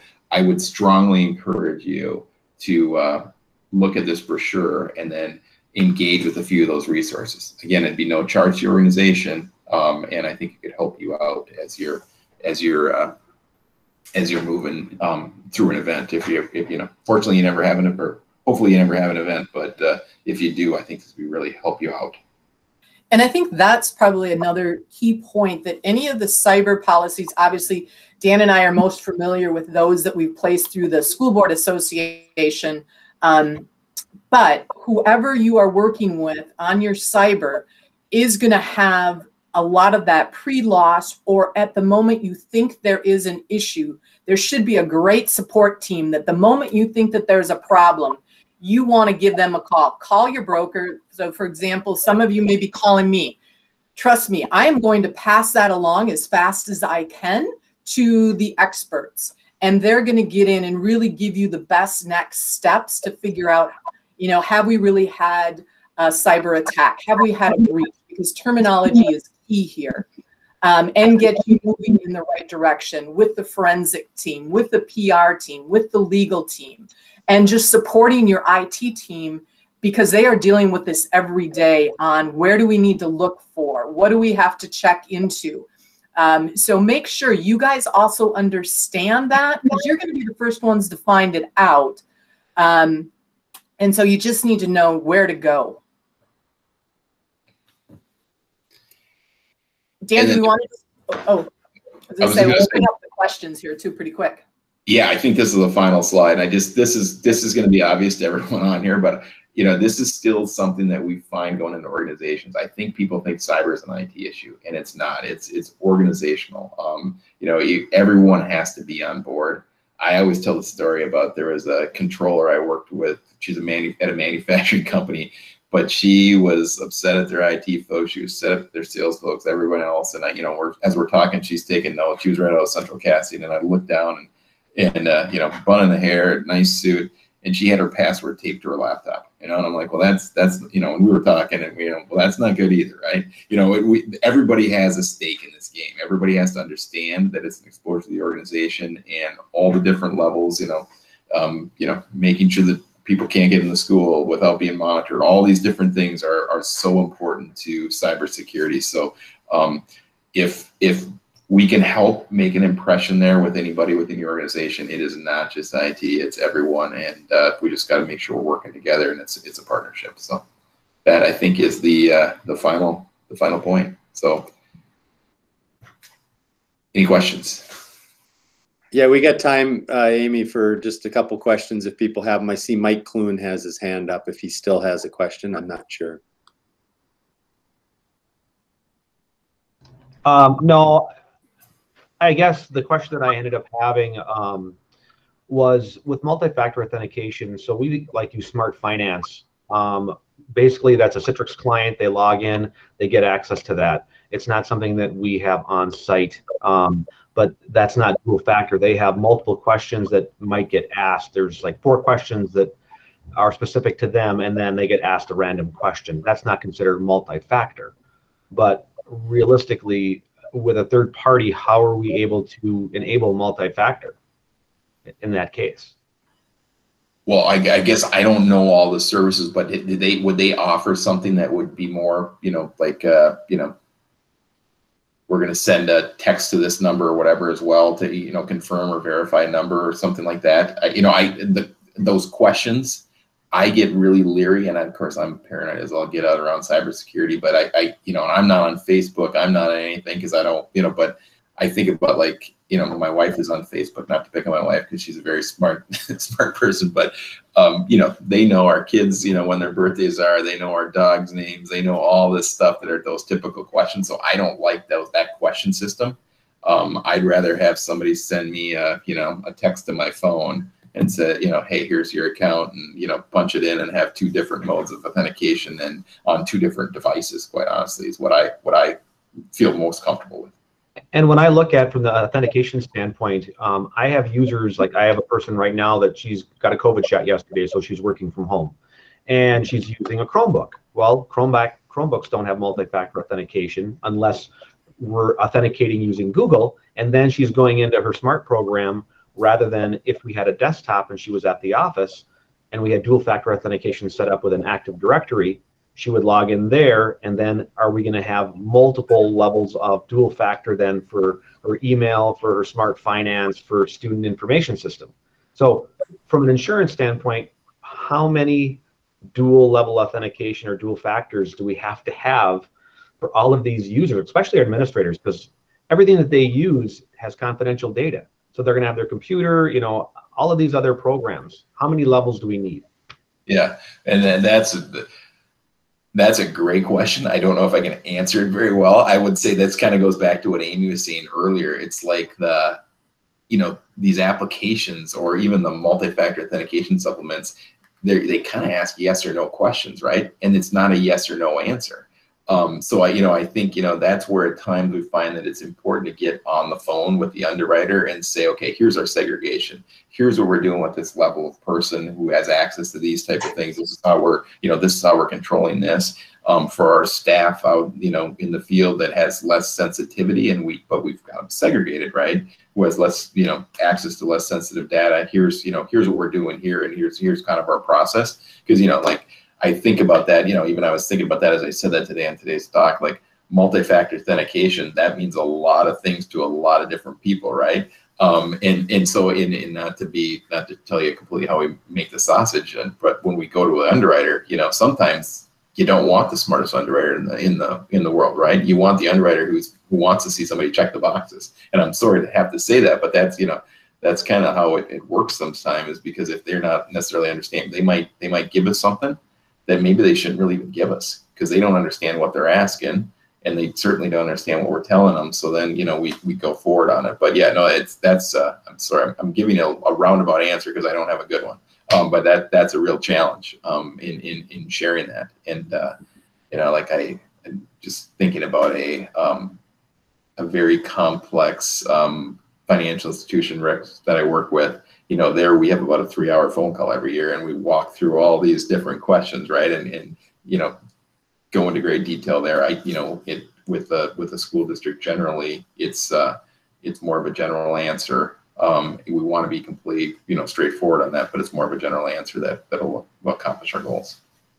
I think one of the advantages that schools do have is because so many of the same systems are unique to schools, that there's a large volume of you. So if multiple districts are going to Skyward, to Smart Finance, just to pick on a few of them, and saying, hey, we need to have this because you are potentially jeopardizing our cyber coverage or going to cause us to have a large increase, I think they're going to be responsive. And the other thing, I mentioned this again, and Dan, you correct me if you think I'm speaking out of turn. These are only going to ramp up because the sophistication of the hackers are out there. So like right now, we may not need multiple factor on students, but that's probably going to come, and we're probably going to have to go up additional levels. So Mike, even the things that you were just describing, another great thing that all of you could do is write out a summary of what you have in place. Because I will tell you, when I talk to your business managers, they are wonderful people and they know a lot, but boy, when it comes to some of the IT stuff, that is not their gift. And they will just give me, oh yeah, we have MF, or we don't have multi-factor, or, well, everybody has to use a password. Okay, well, yeah, I hope so, but there's a whole lot more that you're doing. So if you can put some bullet points, that will help us a ton in trying to get the renewal done. And then we can come back to you and say, hey, we got some more questions from the carrier. That's great information, Amy and Dan. And I'm gonna bring it to a close here so that we can move on. But wow, I think everybody will agree that was fabulous information. We couldn't have asked for a better overview and concrete ideas. You talked about security awareness training. You talk about having that list when we do risk assessments. That's what we're trying to do, is create that list of what is happening, in our district. So we encourage everybody to do that. You talked about incident response plans, which leads right into what we're going to talk about in the second half of the morning, and that it's not just IT, but that this is an organizational issue. So again, Dan and Amy from Marsh and McKinnon Agency, I can't thank you enough for being here this morning and giving us just a wonderful set of resources and things to think about as we move forward. And I do need to also say thanks to Eric Simmons and Mike Clune at Chisago Lakes for helping us set this up. I know they are clients and work with you as well. So thank you again. We really appreciate it. Thank you. Thank you. Appreciate it. Outstanding, and you're welcome to stick around if you want as well. So we're going to transition right into our next speaker, and again, we'll get those resources. Amy said she will share some things with us, and we'll get those posted on our resources area, excuse me, as well for everybody. And remember that we did record this session, so if you want to have others in your district take a look at it at some point, you will be more than welcome to do that. But we're going to transition right into our next speaker, and if we start to run out of time, that's okay, because I think this is good information for us to hear, and I don't want to lose any of it. We can talk. We can do a large group activity at the end if we don't get to the breakout rooms, but we'll see. We'll see where this goes. But I want to welcome our next speaker, Ryan Cloutier from Security Studio. Security Studio is a partner with ECMEC on risk assessments. And Ryan is a seasoned veteran in the cybersecurity area. He's the principal security consultant for Security Studio. 15 years of experience developing cybersecurity programs for even some Fortune 500 organizations. He's a virtual chief information security officer for K-12 districts around the country and is a certified information systems security professional. That's a CISSP. Proficient in cloud security and just an all-around general guru in the world of cybersecurity. So we are pleased as punch to have Ryan join us today.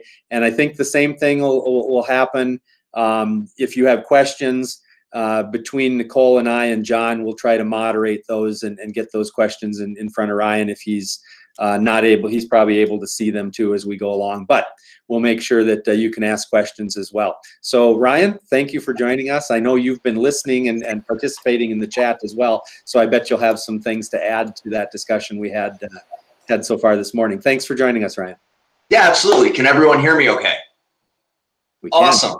So great session by Marsh. They touched on a lot of really important stuff. And before I get into incident response planning, I just want to recap from a security professional perspective some of the things that they said. So the first thing I want to drive home is a really important point. You heard them mention that, this year probably most likely not needing MFA on a student system. I'm going to go ahead and tell you the districts I work with have all received increases, every single one of them. Everything is going to be in scope. The insurance industry had a very hard market this year. They paid out much, much more than they ever anticipated to. And somebody somewhere counting beans is going to want to fix that. So I assure you with a high degree of confidence, prepare for more strict requirements from your underwriters, from your insurance company. And one of those is going to be multi-factor. Now, when it comes to multi-factor authentication, I agree with Dan. It does get broader than just technology. But what you can do to start is start with the technology. And there are solutions in the market today that will allow you to have a single MFA for all of your systems. So you will integrate a solution like, for example, Duo or Microsoft's Azure if you're an Active Directory shop. You can use Microsoft's Azure Active Directory MFA. There's several other solutions in the market. But basically what you do is you point those multi-factor solutions to the apps you have, even if those apps don't natively support multi-factor. This is an important distinction to make. You have today systems, learning systems in the environment that probably don't have native multi-factor capability. But if you use a solution for multi-factor, you can add that capability to those apps. So I really encourage you to explore looking at using an MFA solution. The other thing that's going to do for you is it's going to make the friction with your users less. Nobody wants to have to sit and log in and log in and log in again. And as a security professional who has multiple layers on systems, I can assure you, while I love security, it can be annoying at times. So we want to make it as friction-free as possible for our users. And you can do that using an MFA solution. So I really want to drive home that point because it is such an important part of what we need to do going forward through 2021 into 2022. The other point I want to make is the hackers are actually becoming less sophisticated, not more. The majority of breaches that happened this year were not a result of sophisticated attacks, contrary to what the lawyers and PR people want you to believe. These were simple attacks that were easy to stop. No company wants to hit the news and say, we got hacked or our data was breached because we failed to do some basic things. That's not the story they're going to tell. They're going to say, oh my God, the most sophisticated hackers in the world took us down using novel techniques. I've been in this game a long time. I have very rarely ever seen novel techniques used to take down somebody. It's almost always a machine that wasn't patched, a phishing email, a third party that wasn't properly managed. I would say over 87% of attacks are the direct result of something simple that your third party didn't do. Now, having said that, the reason I say hackers, and I use that term really to describe cyber criminals, hackers are just curious people, but cyber criminals don't have to be as sophisticated because the tooling has become easier to use. When I started doing this years ago, you actually had to know how a computer worked intimately. You had to understand the processor and the memory and how applications worked, how networks worked. And so you were required to have this vast amount of knowledge to successfully compromise a machine. Today, your students can watch 5 minutes of YouTube and take down your network. So that's what you're actually protecting against. And that's why it's so important to have a good plan. So with that, I'm going to segue us to what we're going to talk about today, which is incident response planning. Ryan, can I just interrupt with one question quick that I thought was maybe a good one related to what you were talking about. And it was, should we be concerned with using a third party for MFA? Even though it gives another layer of security, does it add another layer of possible compromise? What are your thoughts about that? Yep. So this comes down to risk and balancing that risk. If you use a third-party MFA, but you have an appropriate set of security controls on both ends of that relationship, your risk is very minimal. And I would say that you should treat your third-party MFA company with the same degree of scrutiny and require them to meet the same standards as you do your financial services provider. Everybody should be held to a standard. And ECEMCC, being a partner of Security Studio, actually has access to a vendor risk assessment platform that we provide that will help you make those determinations about how risky a vendor is. The other nice thing, and I didn't mean for this to be a sales pitch, so I'll end it right here, but the other nice thing is that it will tell you specifically, and the vendor specifically, what they need to fix. So I really encourage you to take advantage of that and leverage that because this can be very daunting and tedious work, and the tool just makes it so much easier. Now, when it comes to incident response planning, I'm going to go back to something Dan said about paper. Paper is your best friend. Multiple copies of paper are your best friend. All too often, we see people that build these amazing disaster recovery plans and incident response plans, and they've got all the diagrams and documents and call trees in an Excel sheet on their local hard drive. That machine gets ransomed, and oops, we don't know what to do. So I encourage you to have multiple copies of this. For security reasons, you may actually not want to keep some of these plans on the network, because if you are compromised, the bad guys will go and try to find those plans so that they can stay a step ahead of you. So believe it or not, a good old-fashioned 3-ring binder stored in several buildings is your best bet. You know, planning is so critical to what we do every day, right? We plan for curriculum. We plan for, just think of this last year. How much planning went into this last year? How are we going to do remote learning? How do we deal with contact tracing? How do we do these things? How are we going to sanitize devices when they come back for service? We had to come up with plans for all that. This is no different, and it should not be treated different. The same teams you worked with to develop those plans should be involved in incident response planning. This is not an IT exercise. This is a safety and preparedness exercise. So just real quick, Security Studio, who the heck are we? We're some really passionate, crazy security folks with this mission to make the world a better place. We do that by being values-based, mission-focused, and vision-driven. So everything we do not for the bottom line, but for the betterment of the world. It's why we're so passionate about schools. It's why we make so many resources available at either low cost or no cost.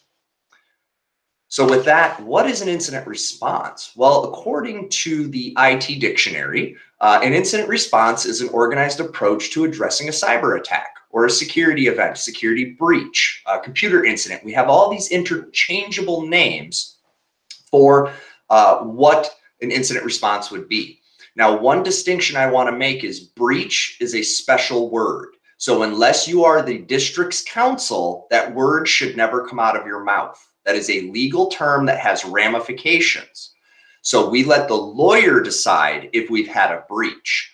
We have had security incidences, security events. You know, we're investigating a potential. That's our language. We leave the word breach to lawyers because, again, legal ramifications. But essentially, it's having a good plan for what we're going to do. What the heck are we going to do when the teacher comes running into our tech office with their hair on fire saying, my God, I clicked the link and my whole screen went red and now it's talking about Bitcoin. So this is having that plan. I'll get into a little bit about planning for staff events versus student events because we may want to handle them differently versus outside events.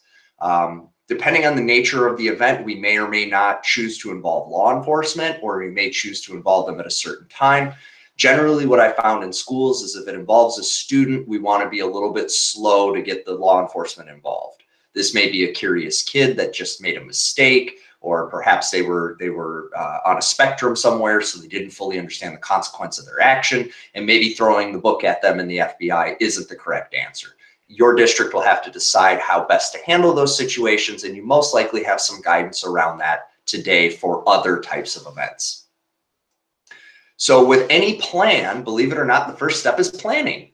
You have to plan to have a plan. Now, this isn't meeting to have a meeting. Those are always fun, having a meeting about a meeting, but this is having a plan about a plan. So it really comes down to preparation. Do I know the roles and responsibilities in my organization? Do I know who's on what base? So for example, communications is an important part of incident response. Do I know who that human being is in my district, the communications lead? Do I know who my community liaison is? Do I know who is in charge of curriculum? Do I know who's in charge of the network, the applications, my third parties? Do I know who to call at those third parties that I work with? Do I have their phone numbers and names and emails? So that's what we do in our preparation phase. And I'll go into more of the details as we go. The next step is identification. So this literally is the what's, the who's, the where's. And if you're doing a really thorough job, the why's.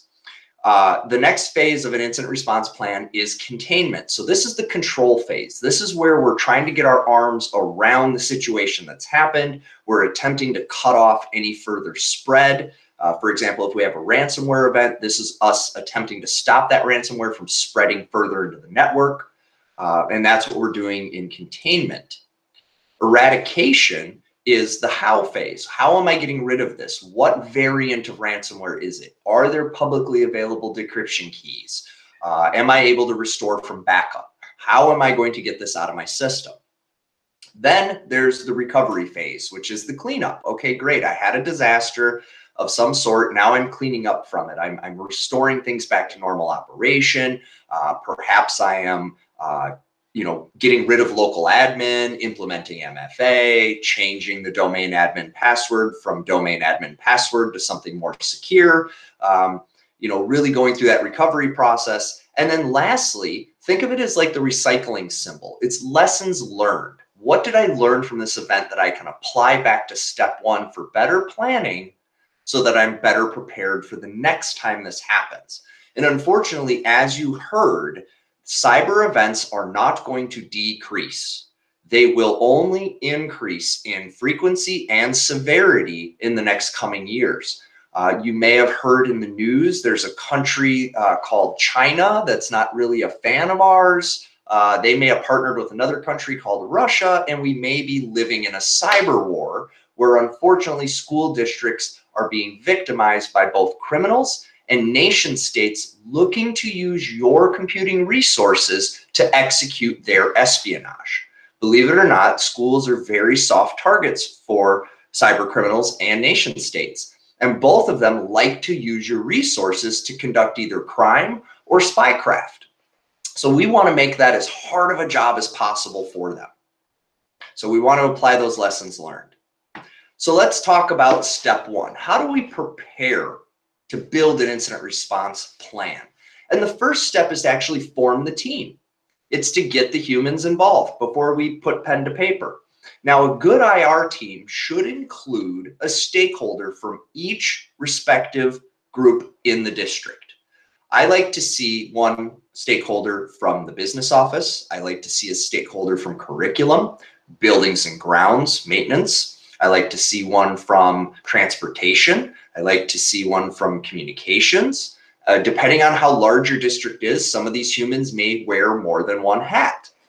But I like them all to be at the table, up to and including someone from the school board. This is a complete IR team. The reason we want to have that team built before we design our plans is that we're going to need the support and participation of each one of those individuals or their teams. And because we need their participation, I have found in my experience of doing this job, the earlier I involve folks in the conversation, the easier it becomes to get the support from them needed. Okay, it's a really important part here because this isn't about data, believe it or not. Information security isn't about information or security. It's about protecting human beings. It's about protecting students. If no one got hurt when the data got stolen, we wouldn't have a job to do. So it's very important to understand that we are doing this specifically to promote safety. Yes, it comes in the form of computing and protecting data, but we're protecting that data to protect safety. So once we have our humans figured out, our roles and our responsibilities, we move into knowing what we have in our environment. And Dan touched on this earlier. It is amazing to me how many large-scale organizations, multi-billion-dollar companies, don't know what they have. So when you're sitting there thinking to yourself, man, I don't really have an asset library. I'm not 100% sure of every single thing on the network or all the cloud services or third parties we might be using. Don't feel bad about this. You're not alone. This is unfortunately very common.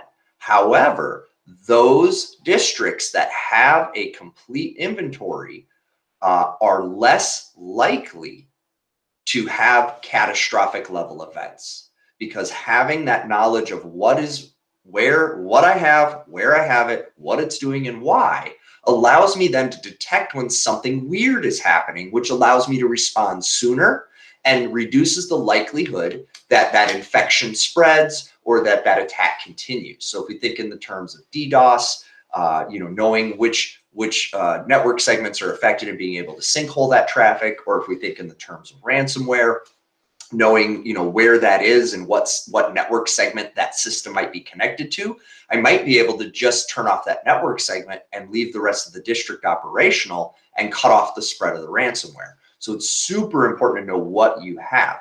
And I'm going to go a step further here. What you have also applies to data. Now, that's a more mature thing to do. So if you're just getting started, don't worry about data. Focus on critical assets. Critical assets I define as something that the absence of would result in a stop in learning. So if you didn't have it, the business of school comes to a stop. Those things are your critical assets. Generally, we think of them as our directory services. If we're in a remote learning capacity, it could be our Google Meets or our Zoom.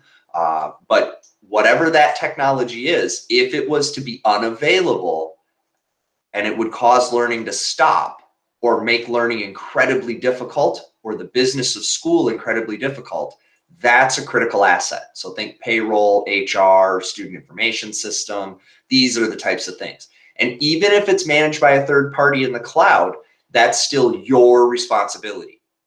You need to hold that vendor accountable. You need to have that inventoried.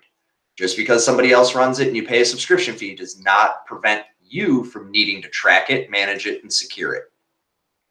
The next thing you want to have is an appropriate level of security policy. And ECMEC has some wonderful policies for you. And we provide policy templates as well. I think ECMEC might even be using some of those. Have the right level of security policy. The most successful districts that I've seen have a board level policy that says the superintendent delegates the authority to decide security policy to the tech director. So you have one single board policy that does not need to be revisited, as the information security policies might change and rotate throughout even the course of a year. You don't have to go back to the board to get them reapproved. So that policy that says I delegate that authority is the one the board needs. And then specifically, the technical team needs to have those more granular policies about remote access and part of the acceptable use agreement, encryption, all those various technical things. The next Ryan, page. can I ask you a question about that? So do you find that those are still called policies that the tech group creates, or are they being called something different? Because we've struggled with that a lot. Yeah, so policy in the school world is such a firmly understood word to mean a board policy. So I have seen districts call them procedures. I have seen districts call them playbooks. I have seen districts call them procedures, different things. At the end of the day, the industry calls them policies. So if you're talking to a cyber professional, they're going to ask about policy. If you're talking to an insurance carrier, they're going to ask about policy. So I do encourage you to put the word information security in front of it. And by putting the words information security in front of the word policy, we now know this has nothing to do with school board. This truly is a technological policy. But again, if you find that using that word is preventing you from having effective conversations, crumple it up and throw it away. Call it whatever you want. Call it the magic paper that's going to save our keister when we have something bad happen. Whatever you need to do to effectively communicate is what I encourage you to do. And to that point, the next bullet point is to be prepared to communicate. All too often, we have not taken enough time to plan our responses. And now somebody from the media is shoving a microphone in our face, demanding some answers. Or we've got parents on Facebook creating a storm of nonsense as they're flinging all kinds of terrible comments around about, oh, this and that. And we've seen that. I've watched more districts spend more time dealing with parents on social media than they have teaching kids how to learn. So the better and tighter that communication is, the more pre-planned and pre-canned, the better off you're going to be. And the next piece to preparing is you have to practice this stuff. Every plan is the greatest plan in the world until you go to use it. And that's when you find out, oops, that part wasn't so good. This part's unnecessary. We spent too little time here and too much time here. So practice it on paper. It doesn't have to be hard, by the way. You can do an incident response tabletop in about 2.5 hours just on paper. It's well worth the investment of your time to make sure your plan actually works. All right. So let's talk about how do we identify. Let's get a little deeper in the weeds now.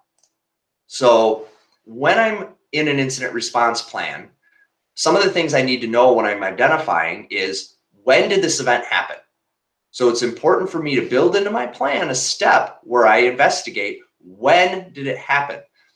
You heard some stats earlier about kind of the timeline. We used to have this rule that was called 3-5-16. 3 minutes to detect it, 5 minutes to find it, 16 minutes to fix it. We're now down to 1-3-5. 1 minute to find it, 3 minutes to investigate it, and 5 minutes to fix it. We expect that number to drop even further. We expect identification to start to move into the sub 30-second category. So knowing when it happened is important. Traditionally, what we have found is if a district is not practicing security formally, a lot of times the breach will, when it's detected, will have been a year past when the event actually occurred. So now you have a year's worth of investigation. What happened during that year? How much data was taken during that year? That's a very lengthy and expensive investigation. If you can narrow that window, you save a lot of money and time. So when did it happen is an important part of your plan. How was it discovered? Who discovered it? How did you become aware of this? Was this an email from a staff member? Did someone like myself send you an email saying, hi, I found your data on the darknet? Right? How did you become aware that this happened, and how was it discovered? Who discovered it? This is very important because, again, we might need to talk to that human and say, so what happened prior to the pop-up on your screen? Well, you see, I was on Facebook and I took a survey to find out what my spirit animal was, and then my screen changed. So we want to talk to who, who discovered it, and have that conversation with that human. And believe it or not, that's actually a real story. That's a real event. I had a situation where it turned out that doing a survey for spirit animals resulted in some malware. So don't do that. If you don't know your favorite color, Facebook is not the place to figure it out. Go to the store and get a box of crayons. You want to look at if other areas have been impacted. So a lot of times we will see the attack on a single machine, but in reality, this is happening on multiple machines, or it's other areas of our environment. I had a district that the admin's laptop got hit with malware. It was some adware malware, so it wasn't ransomware, but it wasn't good. And the actual attack was against the building control systems. So the malware then pivoted because what they were really after was messing with the HVAC stuff and the operational technology. So you need to be very aware if there's other areas. Sometimes, just like when we get physically ill in life, our symptoms might look like one thing, but when we go to the doctor, we find out it's something else. So the same is true in the computer world. Symptoms could indicate, hey, it seems to be this laptop, but we want to look everywhere else to see if we notice other indicators. And that segues us to the next piece. What is the scope? So in our plan, we need to have steps to discover this. We need to say, okay, step one of an event is asking these questions. What happened? Where did it happen? Who discovered it? What's impacted? How big is this? Is this whole district? Is this one building? Is this one VLAN? Is this just one machine? Is it affecting, is it the district office and it's affecting 10 buildings? The next question is does it affect operations? Just because I'm dealing with a security event or incident doesn't necessarily mean my operations have been impacted. And we always must prioritize safety first, learning second, convenience third. So when we're looking at that, we say to ourselves, okay, does it affect operations? The first thing I always want you to ask yourself in a security event is, does this impact health, life, and safety? Now, we're all here in Minnesota, and thankfully the terrible tundra of the winter has left us. However, it will come back. They've assured me it will come back again.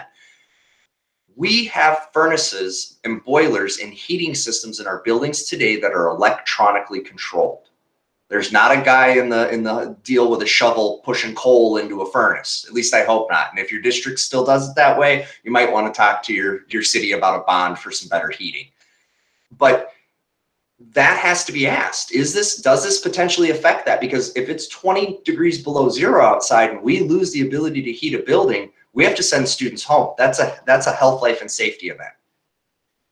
Maybe it affects the payroll system. That's really scary. But if it's not on payday, I might have a little bit of time to deal with this. If it's on payday, I have no time to deal with this. This is the most important thing. So does it affect operations? And if so, how much does it affect them? Do we have some workarounds? Can we continue forward? And this gets into a different kind of plan you need that I won't go into today, but you'll hear me mention a couple times, which is a learning continuity plan.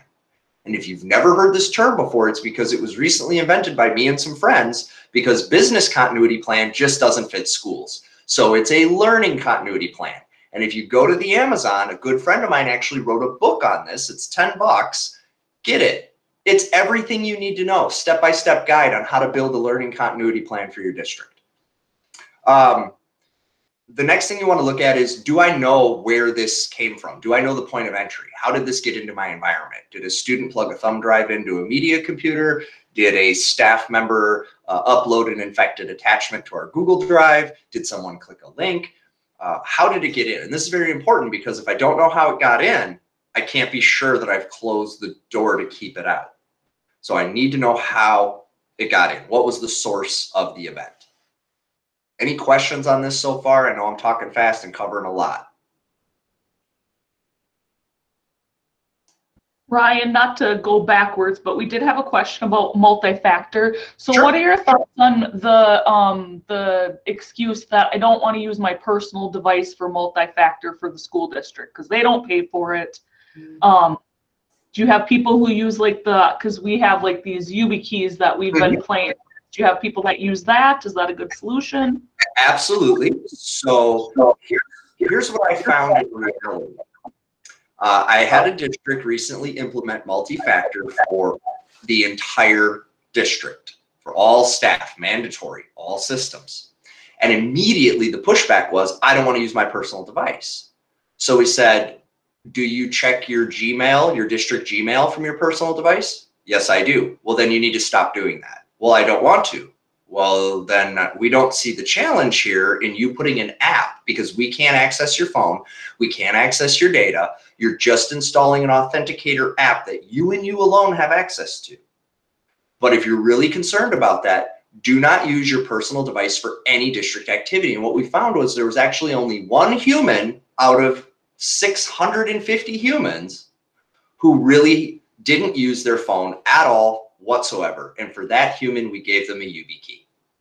And we gave them the first one for free, and we made them sign a piece of paper that said if they lost it, the replacement cost was $300, because you got to pay for the key and the time. And magically, let me tell you, the most prized possession on their keychain is that YubiKey. They'll lose their house key before they lose that YubiKey. So that's how you deal with that one. But have a real conversation, because a lot of this is based on a misunderstanding of how the technology works, and they're concerned if they put the app on the phone, the district's going to be spying on their web browsing habits, and maybe they're not doing the safest web browsing and they don't want someone to know that. Just take some time to talk to them. You will find the majority of your staff are already using personal devices for district purposes today. You will find the majority of your staff, when you take time to have a real conversation, go, oh, okay, that's how it works? You mean you can't just read my text messages? No, I can't read your text message. Oh, okay, then it's no big deal. The other thing is ask them if they already have an authenticator app, because a lot of times they will already have one for a different site or the bank or something like that. And we can just add our key into that app. So they don't even have to install anything at that point. They just scan a QR code that pops up on the screen and they're good to go. So that's what I encourage you to do when it comes to MFA, is have that conversation. And then for those that are highly resistant, go down the YubiKey route, but put the paperwork in place that makes it so that they don't lose it. Because if you don't do that, I promise every 3 days they're going to be in your office. The dog ate my YubiKey again. The kid took it with the homework and then gave it to somebody else, or whatever the terrible excuse will be. So back to identification for a second. This is how we're going to make this practical. So do I think you need to go through manually everything in the district across the network? Oh gosh, no, that's going to take you 2.5, 3 years. Use some tools. There's lots of free tools. And my favorite is Snipe IT. It's one I like a lot. It's really robust and it's free. But it will help you discover what you have.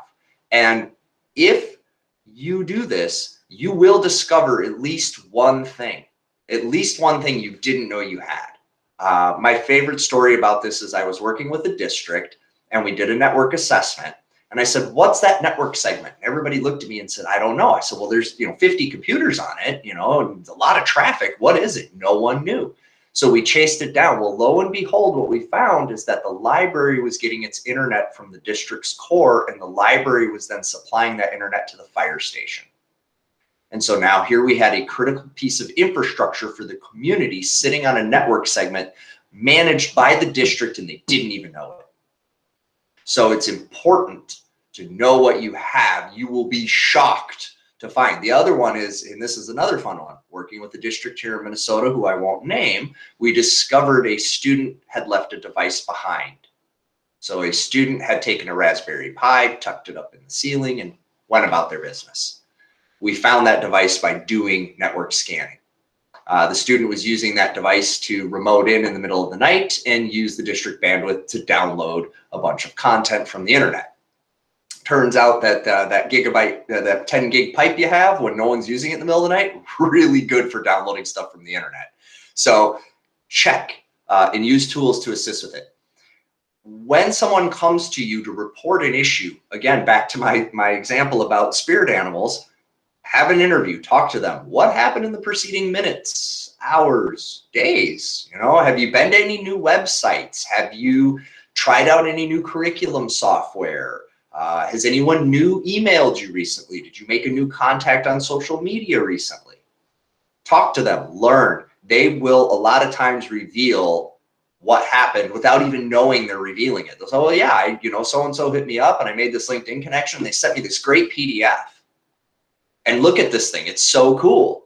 Well, that PDF is made with malware. So yeah, it looks like the thing that you wanted, but behind the scenes it's malware. Mary Messicomer brings up a very important point that I don't have a bullet on, which is you cannot shame. This is not a shame thing. If you shame people, if you make them feel bad, they're never going to come to you. What you want to do is create a positive culture of safety. We all make mistakes. It happens. I just had unemployment fraud done on me. And I have about 9,000 steps you got to go through to steal my identity. And it still happened to me. So it can happen to you, and it will happen to you, and it will happen to them, because we're all humans doing the best we can with this crazy world we live in. So promote positive culture. And I'll just talk about that for one more second. The districts that run an incentivized program for reporting are the ones that are least likely to have an attack. A king-size candy bar has never, I'm blown away by this. A king-size candy bar will motivate most adults to do incredible things. And I just don't get it. They're like, what, $3 now you can buy one? But if you offer one, and the way we do it is we create an incentive program that says the person that reports the most amount of phishing or suspicious activity in the month wins a king-size candy bar. My gosh, my inbox lights up like crazy.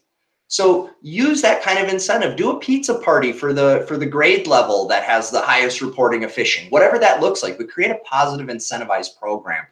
It will help you in ways that all the technology in the world can't. The next thing is to document your findings.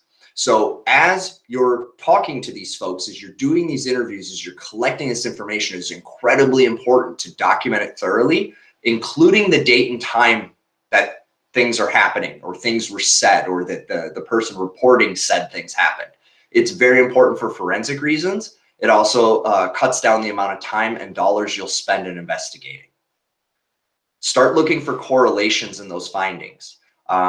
The example I'll use here is, third grade English teacher comes running in, says, I just got ransomware, I saw some ransomware on my machine. 5 minutes later, another teacher comes in, says, hey, I've now also got ransomware. 5 minutes after that, another one. Well, it's all in the same building. I haven't heard anything from the other buildings yet. So now I'm saying, hey, wait a second, I can correlate this. It looks like it might be localized to this building. It might be just this group of folks. So correlating the findings is important. Also, if there's a shared activity, maybe they all three are using the same website. Websites can get compromised, legitimate ones. So you could be at a legitimate learning website doing legitimate activity, but that website had been compromised by a bad guy, so now it's running illegitimate code in addition to the legitimate code. So it's important to correlate that so you can start to build a picture. You want to review your network logs, system logs, logging. If you're not doing logging today, or if your logs are not 6 months or more, reach out. Let's have a chat about that. You need to be logging at 6-month increments. All too often, we will go in, and we see this even in the private sector. We go in, we say, okay, we need the logs to reconstruct what happened. And they say, here's last week's logs. Well, that doesn't do us any good when the bad guy got in and got out 2 months ago. So log for 6 months up to a year. I know it's a tall ask. The one caveat I'll give you, please make sure you have appropriate disk space before you turn on logging. A little lesson from my early life. I was very gung-ho to get some logging in place. And I said, we're going to log everything. This is going to be great. And we're going to have all the telemetry. And I turned on logging, and about 10 minutes later, a very angry sysadmin was standing at my desk saying, I don't know what you did, but you killed the server. So make sure you have appropriate disk space to hold these logs. And if you're on like a network switch with a limited capacity, roll those logs off to a secondary storage so that you can maintain that 6-month window. You also want to look at your identity and access logs, also from your third parties. Now, there's some interesting services out there that help you with third-party management. If you want to know anything about that, hit me up offline. I'm happy to put you in touch with those folks. But you want to make sure you can track the activities of every coming and going of a human on your network. And if you're not able to do that today, that's a great place to start. Track the comings and goings of the who's. All too often, we treat our third parties like employees and just give them Active Directory accounts. That's not the best practice. We need to know, though, who's coming and who's going and why. And if you do have a third party and they want you to set up an account that says, admin@thirdparty.com, say, no, sir or ma'am, we cannot do that. We need a named human being that works there, and you need to verify their employment. And about every 6 months, I'm going to ask you, do they still work there? Don't use generic named accounts. That will make for a nightmare when you're investigating. Again, try to find the point of entry. It's very important. And then communication is so critical. Communication coordination should begin the minute you suspect you have something going on. Don't wait to get communications involved until you're sure you know what's going on. Get them involved early. You may need them for things like talking to the insurance company, talking to the lawyers, talking to law enforcement, talking to the board. I never recommend IT folk in the middle of dealing with an incident do the talking. Let the communication person do the talking, and then let the leadership and the lawyers decide what gets said externally. I had an issue with a district in a different state where a teacher had gotten ransomware, and the teacher then took a picture of that ransomware and tweeted it out. That is not a good way to manage communication. That will just create a mess. So making sure folks know, that's the other part of this communication piece. Make sure your staff knows if there's a security event, you come report it to us. You do not put it on social media. You do not email your colleagues about it. You do not run up and down the hallway screaming, we've been hacked, we've been hacked. It's not a good idea. The minute you don't feel comfortable dealing with this, call in professionals for help. The analogy I'm going to give you is it's akin to plumbing. Most of us are very comfortable unclogging a sink drain or unclogging our toilet. Very few of us would feel comfortable digging up the front yard and replacing a sewer line. When you're getting into a cyber event, if it becomes too heavy to handle, reach out for help. I have seen too many districts try their best and they hit that magic wall. Instead of calling for help, they kept going and they only made the situation worse. So make sure that you are reaching out for help. Contain. Any questions before I get into this? There is one, Ryan, in the chat from Chris Lee. It says named accounts. How likely is that with service providers with rotation or high turnover, like HVAC, printer management, etc.? So there are a couple of rare exceptions where, working very closely with the vendor, I will allow for a group that contains no more than 5 named humans to exist, but they have to send that to me. Then I set up a group, but then there's a piece of paper. Every time somebody comes in or out of that group, I get an updated document from that vendor. These employees are in this group. These employees are no longer in this group. So that's how I handle that. So that when I'm talking to the lawyer and they say, what happened? Who did it? I say, these 5 people. It was them. That's where this came from. So make sure that you have that paperwork in play. Is this helpful so far? You guys learning something? All right. So how do we contain? Okay, so part of our containment plan is knowing how to isolate our systems. And part of why you don't see me being really prescriptive right now is each one of you have a different environment. And your plan needs to fit your environment. That's why I'm not giving you the specifics on how to deal with a Skyward versus a Power School, or how to deal with a Google versus an Office 365. That's something you're going to have to do as you go through your planning. And if you need help with your planning, reach out. We can help get you in touch with consultants that can assist in this and help you to do this. I can also put you in touch with some other districts that I've worked with where we have actually developed up some pretty mature plans, and they're very willing to share with you those templates so that you can build yours. So now when we're in containment, we want to try to isolate the affected systems. Now, it's very important to understand isolation does not mean power off. In the old days, we would tell you to shut the computer off. Today, we do not tell you that. The reason we don't want you to turn off the computer is a lot of times the evidence we need to figure out what's going on lives in memory and memory only. And if you turn off that computer, that volatile memory, poof, it's gone. We do want you to take it off the network. Good old-fashioned yank out the LAN cable. If you can't do that because it's on the wireless or something like that, then go into your wireless access controller and block that device. Terminate its ability to communicate with the network. And that is what is quarantining, right? We're quarantining this. We're moving it off the network. We're getting it to an isolated state. We want to try to keep it powered up if we can because it's very helpful for forensics and investigations. But we want to quarantine it to prevent it from spreading its infection. So think of this like COVID. How do we deal with COVID? You test positive, what do? We quarantine. Hey, separate you from the group. You go sit over there for a couple of weeks and catch up on your Netflix. Okay, same thing with the computer. We want to quarantine it. If we can, we want to terminate any access to sensitive data. Where this gets a little challenging is if that sensitive data resides on the local hard drive of that machine. But if, for example, that machine has access to the cloud, again, if we take it off the network, it should terminate that access.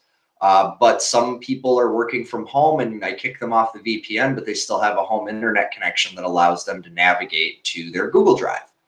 So once we've identified the system and we know the who, back to the beginning, your who's, your what's, your where's, and your why's, we can then disable that account for that human, thus terminating their access to sensitive data. And again, this isn't being done as punitive to that person. It's to protect the data because at that point, most likely their account is not being used by them. It's being used by a criminal. We want to try to identify what is this? Is it a worm? Is it a virus? Is it credential stuffing? Is it bad passwords being reused? What is the nature and type of the event that we're trying to contain? And that's very important to understand because it will affect the different strategies that we use. How we would go about containing ransomware is not the same as how we go about containing hijacked credentials. It's not the same as we go about containing a worm or a virus. So knowing the specifics is very important. You will hear this a lot, restrict remote access. Now I know this is hard. It's hard. I can see you all. Some of you are at work and some of you are at home. It's about restricting that remote access during the containment phase. This can and will be disruptive to the affected parties, hence why communication is so important. You need to let them know, hey, this is happening and we need to work with you. You want to cut off as much remote access as possible. I will also tell you that if you believe this is a larger scale event, that this isn't just a couple of computers or one building, this could be district wide. It may make sense at that time to just disable all remote access. You do this because, again, you're trying to contain, and remote access is the #1 way that the criminal is getting in and out of your system. So by terminating that, you reduce the likelihood that that criminal can continue to interact with your system while you're trying to contain it. The next thing to do is patch and update. Oh my gosh, patch and update, patch and update, patch and update. And I know the last couple months have been a nightmare, as every vendor under the sun seems to be pushing out 4 security patches a day, every day. But you've got to do that, especially during containment, because most likely the cause of your event is a vulnerability that has not yet been mitigated. So it's the code is out there on the internet for the bad guys to get. You haven't applied the patch yet because maybe it came out 5 hours ago, or maybe it came out 5 months ago. Depends on how good you are at patching. But you need to get it updated to the current level. And then until you're 100% sure this thing's out of your environment, block all network access for any affected system until you're 100% sure that you're in the clear. Again, any of this feels heavy, reach out for help. Don't try to fight and slog your way through it. It's not worth it. If you have insurance coverage, it may require you to call for help the minute you think you have an event. So it's important to understand, and I was a little surprised not to hear Marsh touch on this. There are requirements in your policy, most certainly, about when you tell them, how you tell them, and what steps you need to take if they're going to be the ones cutting checks. So make sure you are intimately familiar with your incident response process from an insurance perspective. They may want to bring in their own staff. A lot of them have contracts with security firms, and they will only pay if you use the firms they tell you. Now, the nice thing is most of them will consider using your firm of choice if your firm of choice is high quality and meets their standards. I have several districts that love to work with FR Secure. It's who they want to work with. They don't want to work with anybody else. And so we have worked with their insurance companies to ensure that FR Secure is an approved vendor. But if you haven't gone through that exercise, you might be in love with your IT group security people you're working with today, only to find out you can't actually work with them during your crisis because your insurance company has not approved them. So make sure you do that. Containment. So here's the questions you have to answer. What's been done in the short term to contain this? Somebody wants this answer. Most likely it's a board member or superintendent or lawyer or insurance company. What have you done in the long term to contain this, to ensure that, you know, as we continue to clean up and do the other activities, that this isn't going to continue to spread and infect things? Have you quarantined it yet? Do you require true multi-factor authentication? So for remote access, true multi-factor means a second physical factor. If you receive an email on the same machine you're logging in from, that is not true multi-factor. We call it multi-factor, but the reality is it isn't, because again, the criminal could very easily intercept that email and now they have your multi-factor token. So for remote access, I really encourage you strongly to use a physical device of some sort. As you're doing containment, this is the time now to go back and look at all your credentials. Have you reviewed all the credentials for legitimacy, and have you hardened them? All too often, we find people that have permission to things they no longer need. We find people with permissions greater than they need to do their job. We have seen that so many times. So we want to re-look at those credentials. Do they really need the access levels that they have? And part of why you're doing this is one of the techniques the bad guys use is they will do what's called privilege or permission escalation. So this is where they get an account that doesn't necessarily have admin, but by working the system, you know, there's many tactics they'll use to do it, but they essentially elevate the permission level of that account now to have those administrative privileges. So you're looking for that. You're looking to see, you know, should Ryan have admin? No, Ryan should never have admin. So if you ever see Ryan with admin, take it away. I shouldn't have it. I don't need it to do my job. So look at that stuff. And then again, confirm that you have applied all the patches. Okay, any questions there? All right, recovery. All right, so recovery.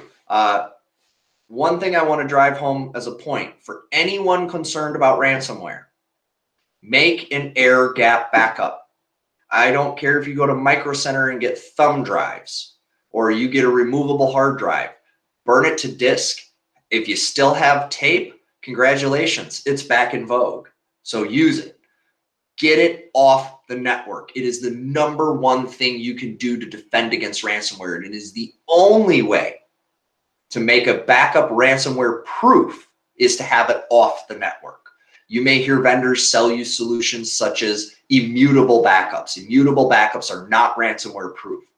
They are uneditable. They're great for forensics and tracking forensic things. They are not ransomware proof because you can overwrite the whole file, which is how ransomware works. So while you can't make changes to the file from a individual line perspective, you can overwrite the whole darn thing with an encrypted file. So immutable backup is not ransomware proof. Don't believe the marketing hype. Air gap backup is the only ransomware proof type of backup. And it's ransomware proof because it's completely off the network, physically disconnected. There's no way for the bad guy to get to it. During recovery, again, patch and harden your systems. You're noticing some themes here. These are the things that you need to do the most. If you know, I'd like to see you do all of these things, but if you were only to do a few of these things, patch, patch, patch. It's so important. When we say harden, what we're referring to is configuration hardening. We call it security hardening of the configuration. So earlier in the chat, I had made mention about SolarWinds. SolarWinds, while it is a very unfortunate cyber attack, let me be very clear. The companies that had it configured correctly were not affected. It was the companies that allowed it to have internet access it did not need that wound up getting breached. The companies that were using the Orion tool in a securely configured manner were unaffected. So I'm stressing that point because the stories in the news don't quite match the truth. The truth is, secure configuration matters. So when I say harden a system, I'm talking about making sure things have been locked down. If it doesn't need internet access, port 80 and 443 should not be open. If it doesn't need remote access, RDP shouldn't be open. If it doesn't need access to the file share, it shouldn't have it. So really go through and harden those configurations to limit. Unfortunately, you know, most operating systems out of the box are way too open. I'll pick on Windows because it's the most open. A default install of Windows 10 has about 90 things turned on that I would never want turned on if I was using it for school purposes. So go through and harden. There is, and Nicole, maybe you can Google and throw this in the chat. It is called a STIG. It stands for Secure Technology Implementation Guide, and it is put out by the Department of Defense. And what that guide is all the group policy settings and configuration settings that you would make to a system to harden it. Now, caveat, do not attempt to apply the full STIG. You are not a level 4 classified, you know, agent of the CIA. And if you are, don't nod your head right now. You don't need that level of security. But there's a lot of great stuff in there that can help you harden your system with very little effort, very little effort. So go ahead and do that. Be prepared to reimage and rebuild systems. So if you haven't made a new gold image for your builds this year, do so. Be ready. You might need it. Almost always ransomware events are cleaned up by disaster recovery. That's another plan we're not going to talk much about here, but is super important to have and is part of incident response planning. So learning continuity plan is one of them, and a disaster recovery plan is the other one. Incident response sits in the middle of those two. So make sure you have those plans in place, that you have backups and image ready to go. Pro tip, build an image, patch it to most current version, and then save that image. I've seen too many districts that their gold image, you know, was last updated 2 years ago, and they go to restore and they find out they've got, you know, a 20-hour patch window they need to sit through. So make sure that gold image is patched up to current patch at the time that you save it. And I encourage you at least every couple of months to revisit rebuilding that gold image, or at least updating the one you have with the current patches. When you do have an event, you need to increase the monitoring on that system. So any system that's been affected or impacted, you need to aggressively monitor for about 6 months. You will monitor this system at its highest level of monitoring. Every single activity, every single log, you'll do that for about 6 months. You want to do that because reinfection does happen. Sometimes we don't get it all the way out like we thought we did. There's a little residual left behind, or maybe the bad guy used a technique that is not very common, or perhaps they have a custom version of malware we don't have a signature for, or something like that. So make sure you increase that monitoring. This is also a great time to implement additional security tools. So if you don't have MFA, if you're not doing antivirus, anti-malware, if you're not doing intrusion prevention and intrusion detection on your network, if you're not doing these things, this is a great time, because strangely enough, in the middle of a crisis, the budget magically opens up. It's fascinating how much money becomes available to solve problems when the problem is happening and affecting learning. Use that opportunity to strike when the iron's hot and get that additional security protection you need, especially if the insurance is footing the bill. You might as well take advantage of it. A lot of times you're going to need to modify processes. A lot of times, so let's pick on direct deposit scam. So that's one you heard about earlier from Marsh, where a district had all of its payroll redirected to offshore bank accounts. There is one single way to prevent that from happening, and that's called manual verification. You go to the payroll team and you say, if anyone requests a change to their bank routing, you need to get on a video call with them and verify face to face. In the old days, I'd tell you to walk down the hall, but I know that's could maybe be an option or not. So in our pandemic world that we're in, video verify. Look that human being in the face and say, did you do this? And if they did this, say, yep, absolutely. Okay, no problem. Process the request. 98% of the time, they're going to look at you and say, what?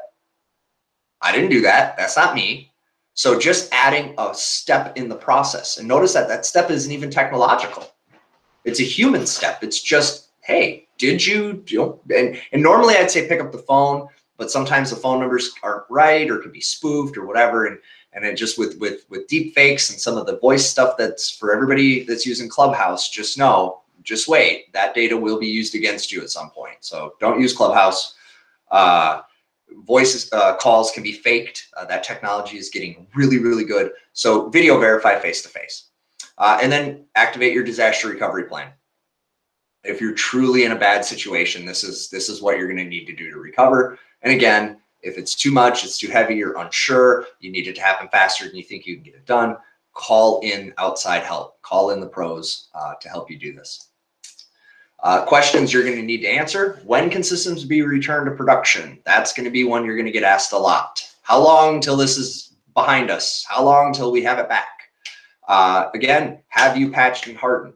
Now you see me just beating this drum over and over and over, and I'm doing it because it's the number 2 thing you can do to prevent ransomware.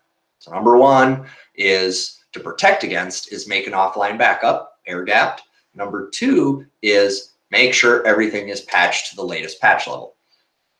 And then, can you restore from a trusted backup? So back to that air gap backup that I can trust, and I trust it because it's been off the network and I know the bad guys haven't gotten to it. You're going to need to look for certain things when monitoring. Some of the stuff you're going to want to look for when you're monitoring these systems during that period of more aggressive is successful logins, right? So you want to track unsuccessful and successful. So for me, if I see 3 failed and a successful, that's somebody that's not typing their password well. If I see 6 failed and a successful, that might be suspicious. So I'm going to investigate that. I'm going to look for large movements of data. I'm going to look for that system accessing things that is not previously accessed. These are all red flags that would tell me something's going on in that system. And then we want to make sure we've acquired appropriate tools to make sure similar attacks do not reoccur. So FIM is file integrity monitoring. I encourage you to have it. That alone can let you know if a file becomes modified for ransomware before it even finishes encrypting it. So you can get an early alert, hey, somebody's messing with this file. IPS is intrusion prevention system. This is a network technology that will alert you when it sees behavior on the network that appears to be someone trying to break in. An intrusion detection system is a sister technology to that notifies you when it sees behavior of someone already having broken in. A SIM is a security incident event manager. This is software that tracks all these different log events and things and helps you build a picture of, do I have any kind of security event happening? And then a SOC is a security operations center. And what this is it's folks like myself who are manning the keyboard. We are defending the network. We are responding to security on your behalf. If you're a Sophos customer today, I encourage you to call them and ask them about their managed detection and response program. They have done a phenomenal job for the districts that I consult with at a price point that is very palatable. And I don't endorse much, but that one I will put my name behind because they've been doing a phenomenal job. And if you are curious about things like data loss prevention and managed detection and response, feel free to reach out. I'm always happy to answer questions. But you will want to start thinking about those types of technologies going forward because you're going to run into a bandwidth issue where you have more security events happening in a given day than you have an ability to react or respond. So use those third parties where you can. Any questions before we get into lessons learned? Ryan, I'm going to jump in quick. There was a question about, having a lot of data in the cloud or web systems, but I'm going to expand on that to say we have a lot of in schools critical data that resides with a third party, right, provider. What is our, talk about briefly our responsibility in making sure that those vendors are doing the things that you're talking about in terms of backing up and protecting that data as well. And then I say you got about 10 more minutes. Okay, good. I'll talk even faster. Okay, so here's what we've got. When it comes to vendor management, you need to treat all vendors as if they are the district, period. Hard stop. Same rules apply. You need to do vendor assessments, risk assessments on them. That's very important. I will endorse, obviously, Security Studio's product because I helped build the thing. So I know it's super thorough. It's probably one of the most robust and thorough vendor risk assessments in the market today. We ask the hard questions, the really hard questions. So you need to do that. You need to do a vendor risk assessment. You need to make sure contractually, this is very important, and a disclaimer, not a lawyer, talk to your lawyer.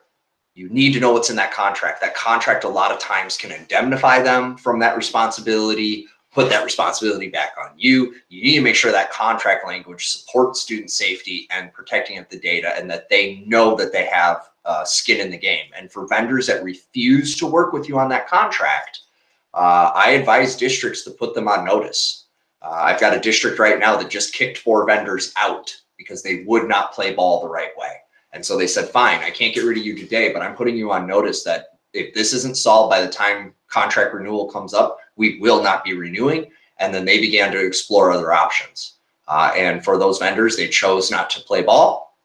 They lost those contracts. And strangely enough, after that happened to them a handful of times, magically, they changed their ways. So hold them accountable, do the vendor risk assessment, know what their habits and practices are, make sure contractually that they're obligated to notify you as soon as they suspect they have an event happening.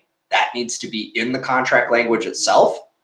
And follow up on them, keep up on them. Don't just ignore them. Treat them as part of the same district protection that you apply to every other aspect of the district.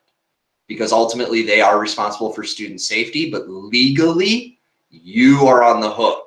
You chose to do business with them, therefore you're the one responsible. So make sure that you have done that due care and due diligence. All right, so lessons learned, here we go. What do I need to change, right? What changes do I need to make to the district's security based upon what I've learned? Maybe we learned that we needed MFA. We learned that multi-factor wasn't in place, and had it been in place, we wouldn't have had the problem. So now we need to make that change. Or maybe we need to revisit our contracts with our vendors, or maybe we need to do more effective security awareness training with our staff, or create an incentivized reporting program or something else. So what do we need to change about the security habits of the district to make sure this event doesn't happen again? How do we train our employees different? I encourage you guys to go check out Wiser Free Security Awareness Training.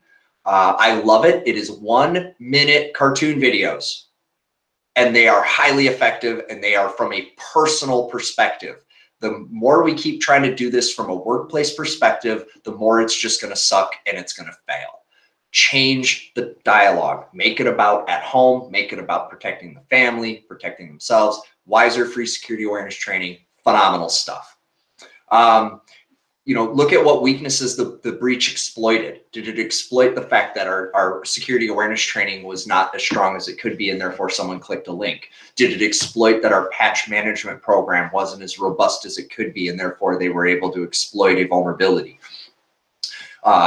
Do I have a guest network that's wide open and there's a VLAN that allows the guest network to traverse to the core that I didn't know was there because it was put in by a high school student last year when I wasn't looking?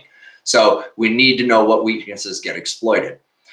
We have to be sure that the same pattern doesn't happen twice. This is very important legally, very important from the insurance company. Everybody's totally cool with you having a security event. It happens. Nobody's cool with you having the same exact event twice. That's called negligence. So you have to stay away from that. What updates do you need to make to the incident response plan based on your learnings? And how are you going to rebuild community trust? And that's a big one. How are you going to rebuild that? Because you have an event, you will lose community trust.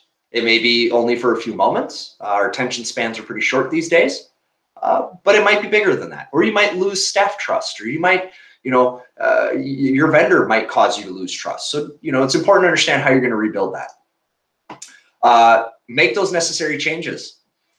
Implement security training for all staff. You should be doing this more than annually, and please, I beg you, stop doing it at the same time as bloodborne pathogen paperwork. Everybody is fried on that day. Their brains are fried. They're sitting there checking check boxes, going through HR, don't touch the coworker training, bloodborne pathogen training, don't touch the student training, and all the other stuff, and we check. If that's the day you choose to do security awareness, honestly and candidly, just don't even bother, because it's so ineffective. Their brains are cooked. Do it on a different day, and try to do it quarterly. Quarterly is far more effective than annually. And again, incentivize. First one to get it finished with a good score gets a candy bar. Heck, I'll even donate some candy bars to you just to help make this easy. Reach out to me. I'm happy to send some Snickers your way. It'll make everybody better. Please do conduct a comprehensive security assessment. Work with ECEMCC. Okay, they have the tool, they have the know-how. They've been working very closely with us. We have spent a lot of time making sure that they are doing this the right way for schools that aligns to what we would expect as reasonable best practice in the industry. So work with them. If for some reason you don't want to, find somebody, but make sure you're getting this stuff done. You want to make sure you're taking steps to prevent a similar breach. So again, I've seen it where two breaches happened within 4 months of each other. And it looked a lot at the beginning like they were the same thing. But because the district was able to prove that they had done certain steps and they had those emails and documents, the insurance company actually paid a second time because the breach was different enough. Had it been the same as the first one, they wouldn't have paid, because they were very clear you need to fix these things and change these things. Update the incident response plan to include the learning from the event, and then address any policy or procedure gaps you have. So again, policies matter, procedures matter, super important. Here's an example of some of the ones I would expect you to have. So policy around why you've collected data, how data gets created, how it's used, how it's disseminated, how it's stored, how it's maintained, your data breach notification procedure. Now in Minnesota, you have a legal obligation under Chapter 1305, again, not a lawyer, 1305, Minnesota State Legislature says, as a political subdivision, which is how a school is treated in the unit of government in Minnesota, you guys are considered political subdivisions, are required to disclose, and this is my favorite word, within a reasonable amount of time when you have a security event affecting more than 500 folk. Caveat.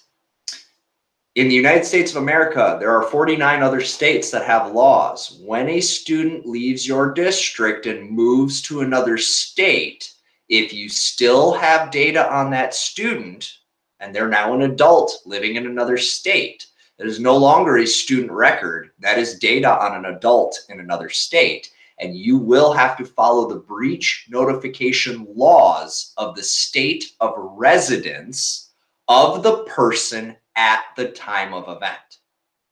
So that's a mess. I encourage you as often as possible to de-identify or purge data on students no longer in the district, especially if they're graduated. There's lots of valid reasons why we may not do that when they're still in primary or secondary, because, you know, maybe they just moved the next town over and they're going to come back and whatever. But if they've graduated and moved on, they're no longer a student, there's very little reason for you to keep their personal data. Yes, you want to keep statistics. You want to show that the class of 2021 performed this way. And so I need to know what Johnny's grades were from an aggregate, but I don't necessarily need to know Johnny specifically. So make sure you're cleaning that data up. As we see legislation get stronger and federal laws coming, this is going to become a bigger issue. The other piece is, and we have not, and again, talk to your lawyer, we haven't seen them sue yet, but technically, if you have a foreign exchange student that is a European citizen, you are technically beholden to GDPR, or the General Data Protection Rule, which is a European law that is very strict about what security controls you have to have in place and how you go about dealing with data and reporting data. The law says all European citizens receiving service, regardless of the country in which they're receiving that service from. Now, again, we haven't seen anybody sued yet. We don't know how this plays out in US courts. Talk to your lawyer, but it wouldn't hurt you to start thinking that way. Lastly, that's a notification. And then destruction of data. Go to NIST, Google this up. It's NIST 800-88. And what this is a guideline for how to appropriately destroy data on given mediums. How you destroy data on a physical spinning hard drive is not exactly the same as on a solid state hard drive. And it's not the same as on paper. It's not the same for removable. So you want to understand what that destruction requirement is. And the other thing you want to do is hold your vendors accountable to destroying data to that standard. Them saying I deleted it is not an acceptable answer. That's not good enough. Destroyed it to what specification, to what level? Because there's destroyed for reuse, and then I put it in a chipper shredder, and they are very different things. If you just format a hard drive, I can pull every bit of data off it, no problem. If all you've done is format it, I can just recover the whole drive in 3 mouse clicks. Okay, so it's important because when we recycle our equipment, we trust that recycling vendor to purge. We have found that a lot of those recycling vendors are just taking the equipment they get from you and then selling it on eBay, and they didn't even wipe the hard drive. So make sure you hold your vendors accountable to destroying data to the NIST 800-88 standard. And with that, just a quick little, who the heck are we again? We are the only risk assessment platform who actually has a school-specific risk assessment. So we take care of K-12 in a special way that no one else in the market does. ECMEC partnered with us for a reason. We really care. Hopefully my passion came through today, and you guys can tell I'm super passionate about this. I love this work. I love working with K-12 and helping you guys to be better at this. The reality is you guys are in such a unique position where you have the amount of computing and data that the largest corporations on earth have. And you have budgets more akin to my son's allowance. So this can be a challenge, right? Work with folks that care, that want to help you. There's tons of free resources. Nicole can attest to this.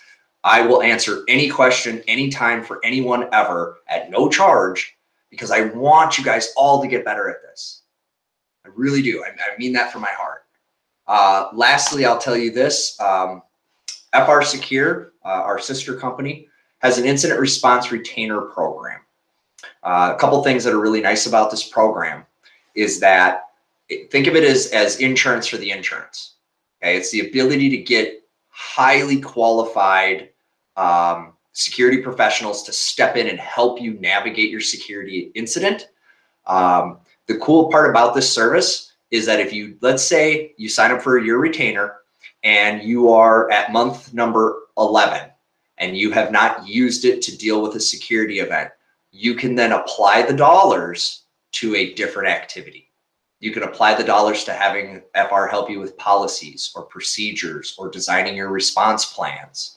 So it's insurance that you can actually spend. Unlike regular insurance, where if you don't use it, you lose it. This is designed to provide you help. So if you don't end up using it within that 1 year period, you can actually apply that dollars to a different activity.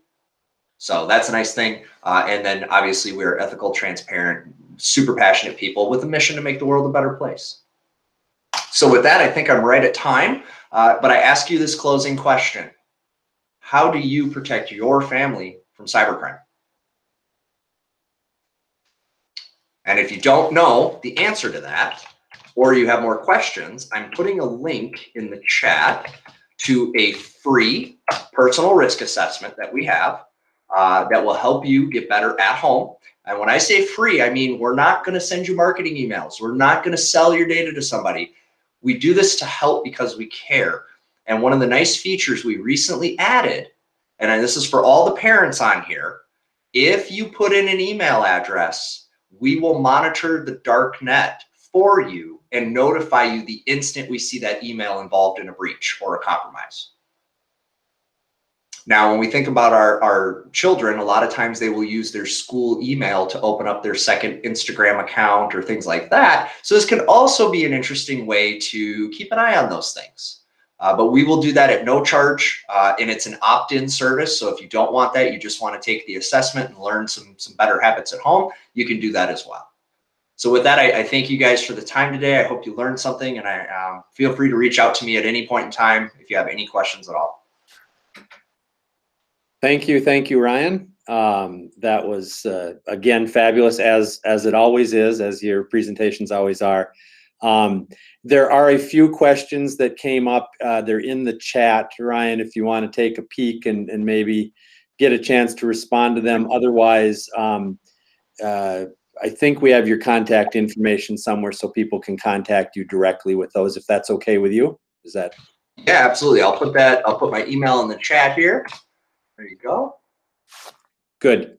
Thank you. Someone just reminded me that my camera's off. It's on now. Sorry. Thank you for doing that, Ryan. And the question about, will we include the chat notes with the recording? Absolutely, we will. So all the links and so on that are part of that will be either on the resources page or in with the recording as well. So that's fantastic.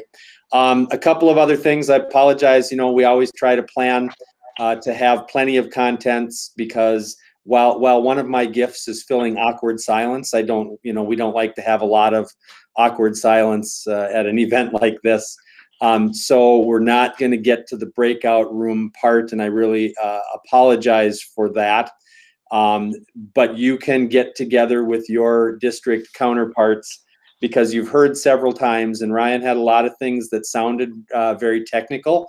But you also noticed there were legal things, there were things involving communications, there were things involved in the planning process, and all of those involve more than just the technical staff. So I urge you to get together with the other people in your district. I did put in the chat a link to an incident response planning template. And Ryan covered a lot of the things that are on that template. So if you look at that template, you'll recognize the things that he mentioned show up there. But that template is good. It's in school language, and it has a real rich set of resources for helping you walk through that planning process. That was in the chat, and it's also on the resources page of the summit page as well. So you can go there. We have partnered with Security Studio, and Nicole is trained to do the assessments, and we're always willing to help people with that process. We're also always willing to help just tell you what's available, and some of the resources that Security Studio has, and some resources that are other places that exist. And I think we have a poll that's up in the polls area that just asks, before COVID, we had a plan to do some risk assessment workshops, and they were really going to be a follow-up to our last security summit, but then COVID happened, and so we sort of dropped that plan. but we are looking at potentially doing those again, perhaps in the summer this year. And if you're interested, you hit yes, just that we get a, you know, if you're not, hit no, or don't, whatever you want to do on that poll. But that would give us a little bit of interest, or an idea of if there's an interest out there, and we would put those together again and try to do them now that we're past the, hopefully we'll be past the pandemic sort of situation. And then again, another thank you to Ryan and Security Studio for giving his time to us today. Nicole, do you have anything you want to add as we wrap up? The only thing I want to add is I shared in the chat the S2 Score Gateway. What that is it gives you the ability to do like kind of like the light version of the risk assessment. Just run through that personally for your district, and then it gives you like your score and some very basic information. So that's a free tool that we can allow you guys to use as well. If you do that and you want to save whatever you get the results, make sure you like print that to a PDF or take a screenshot or something, because it is only available for 30 days.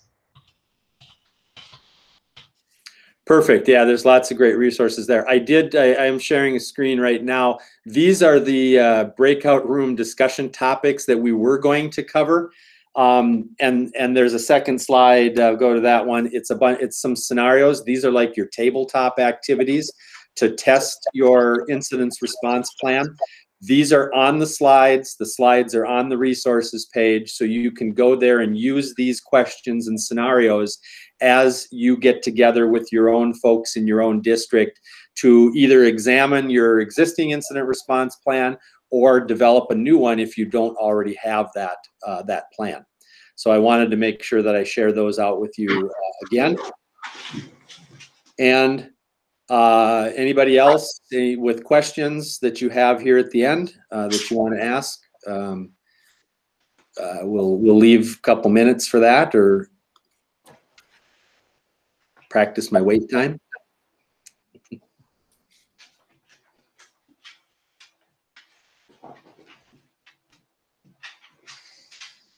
Hearing none and knowing that we're competing with a lunch, probably. This time we can't provide you with a lunch like we would do if we were in person. So sorry, you're going to go and provide your own now. But not hearing no questions or comments, we'll let it rest at that. I will say thank you very much, everybody, for attending today.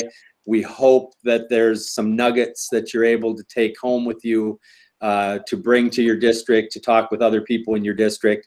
And again, remember, you'll get a link to this recording and so on when we're done. So thank you again, everybody, for attending, and have a great day and a great rest of the week. Take care.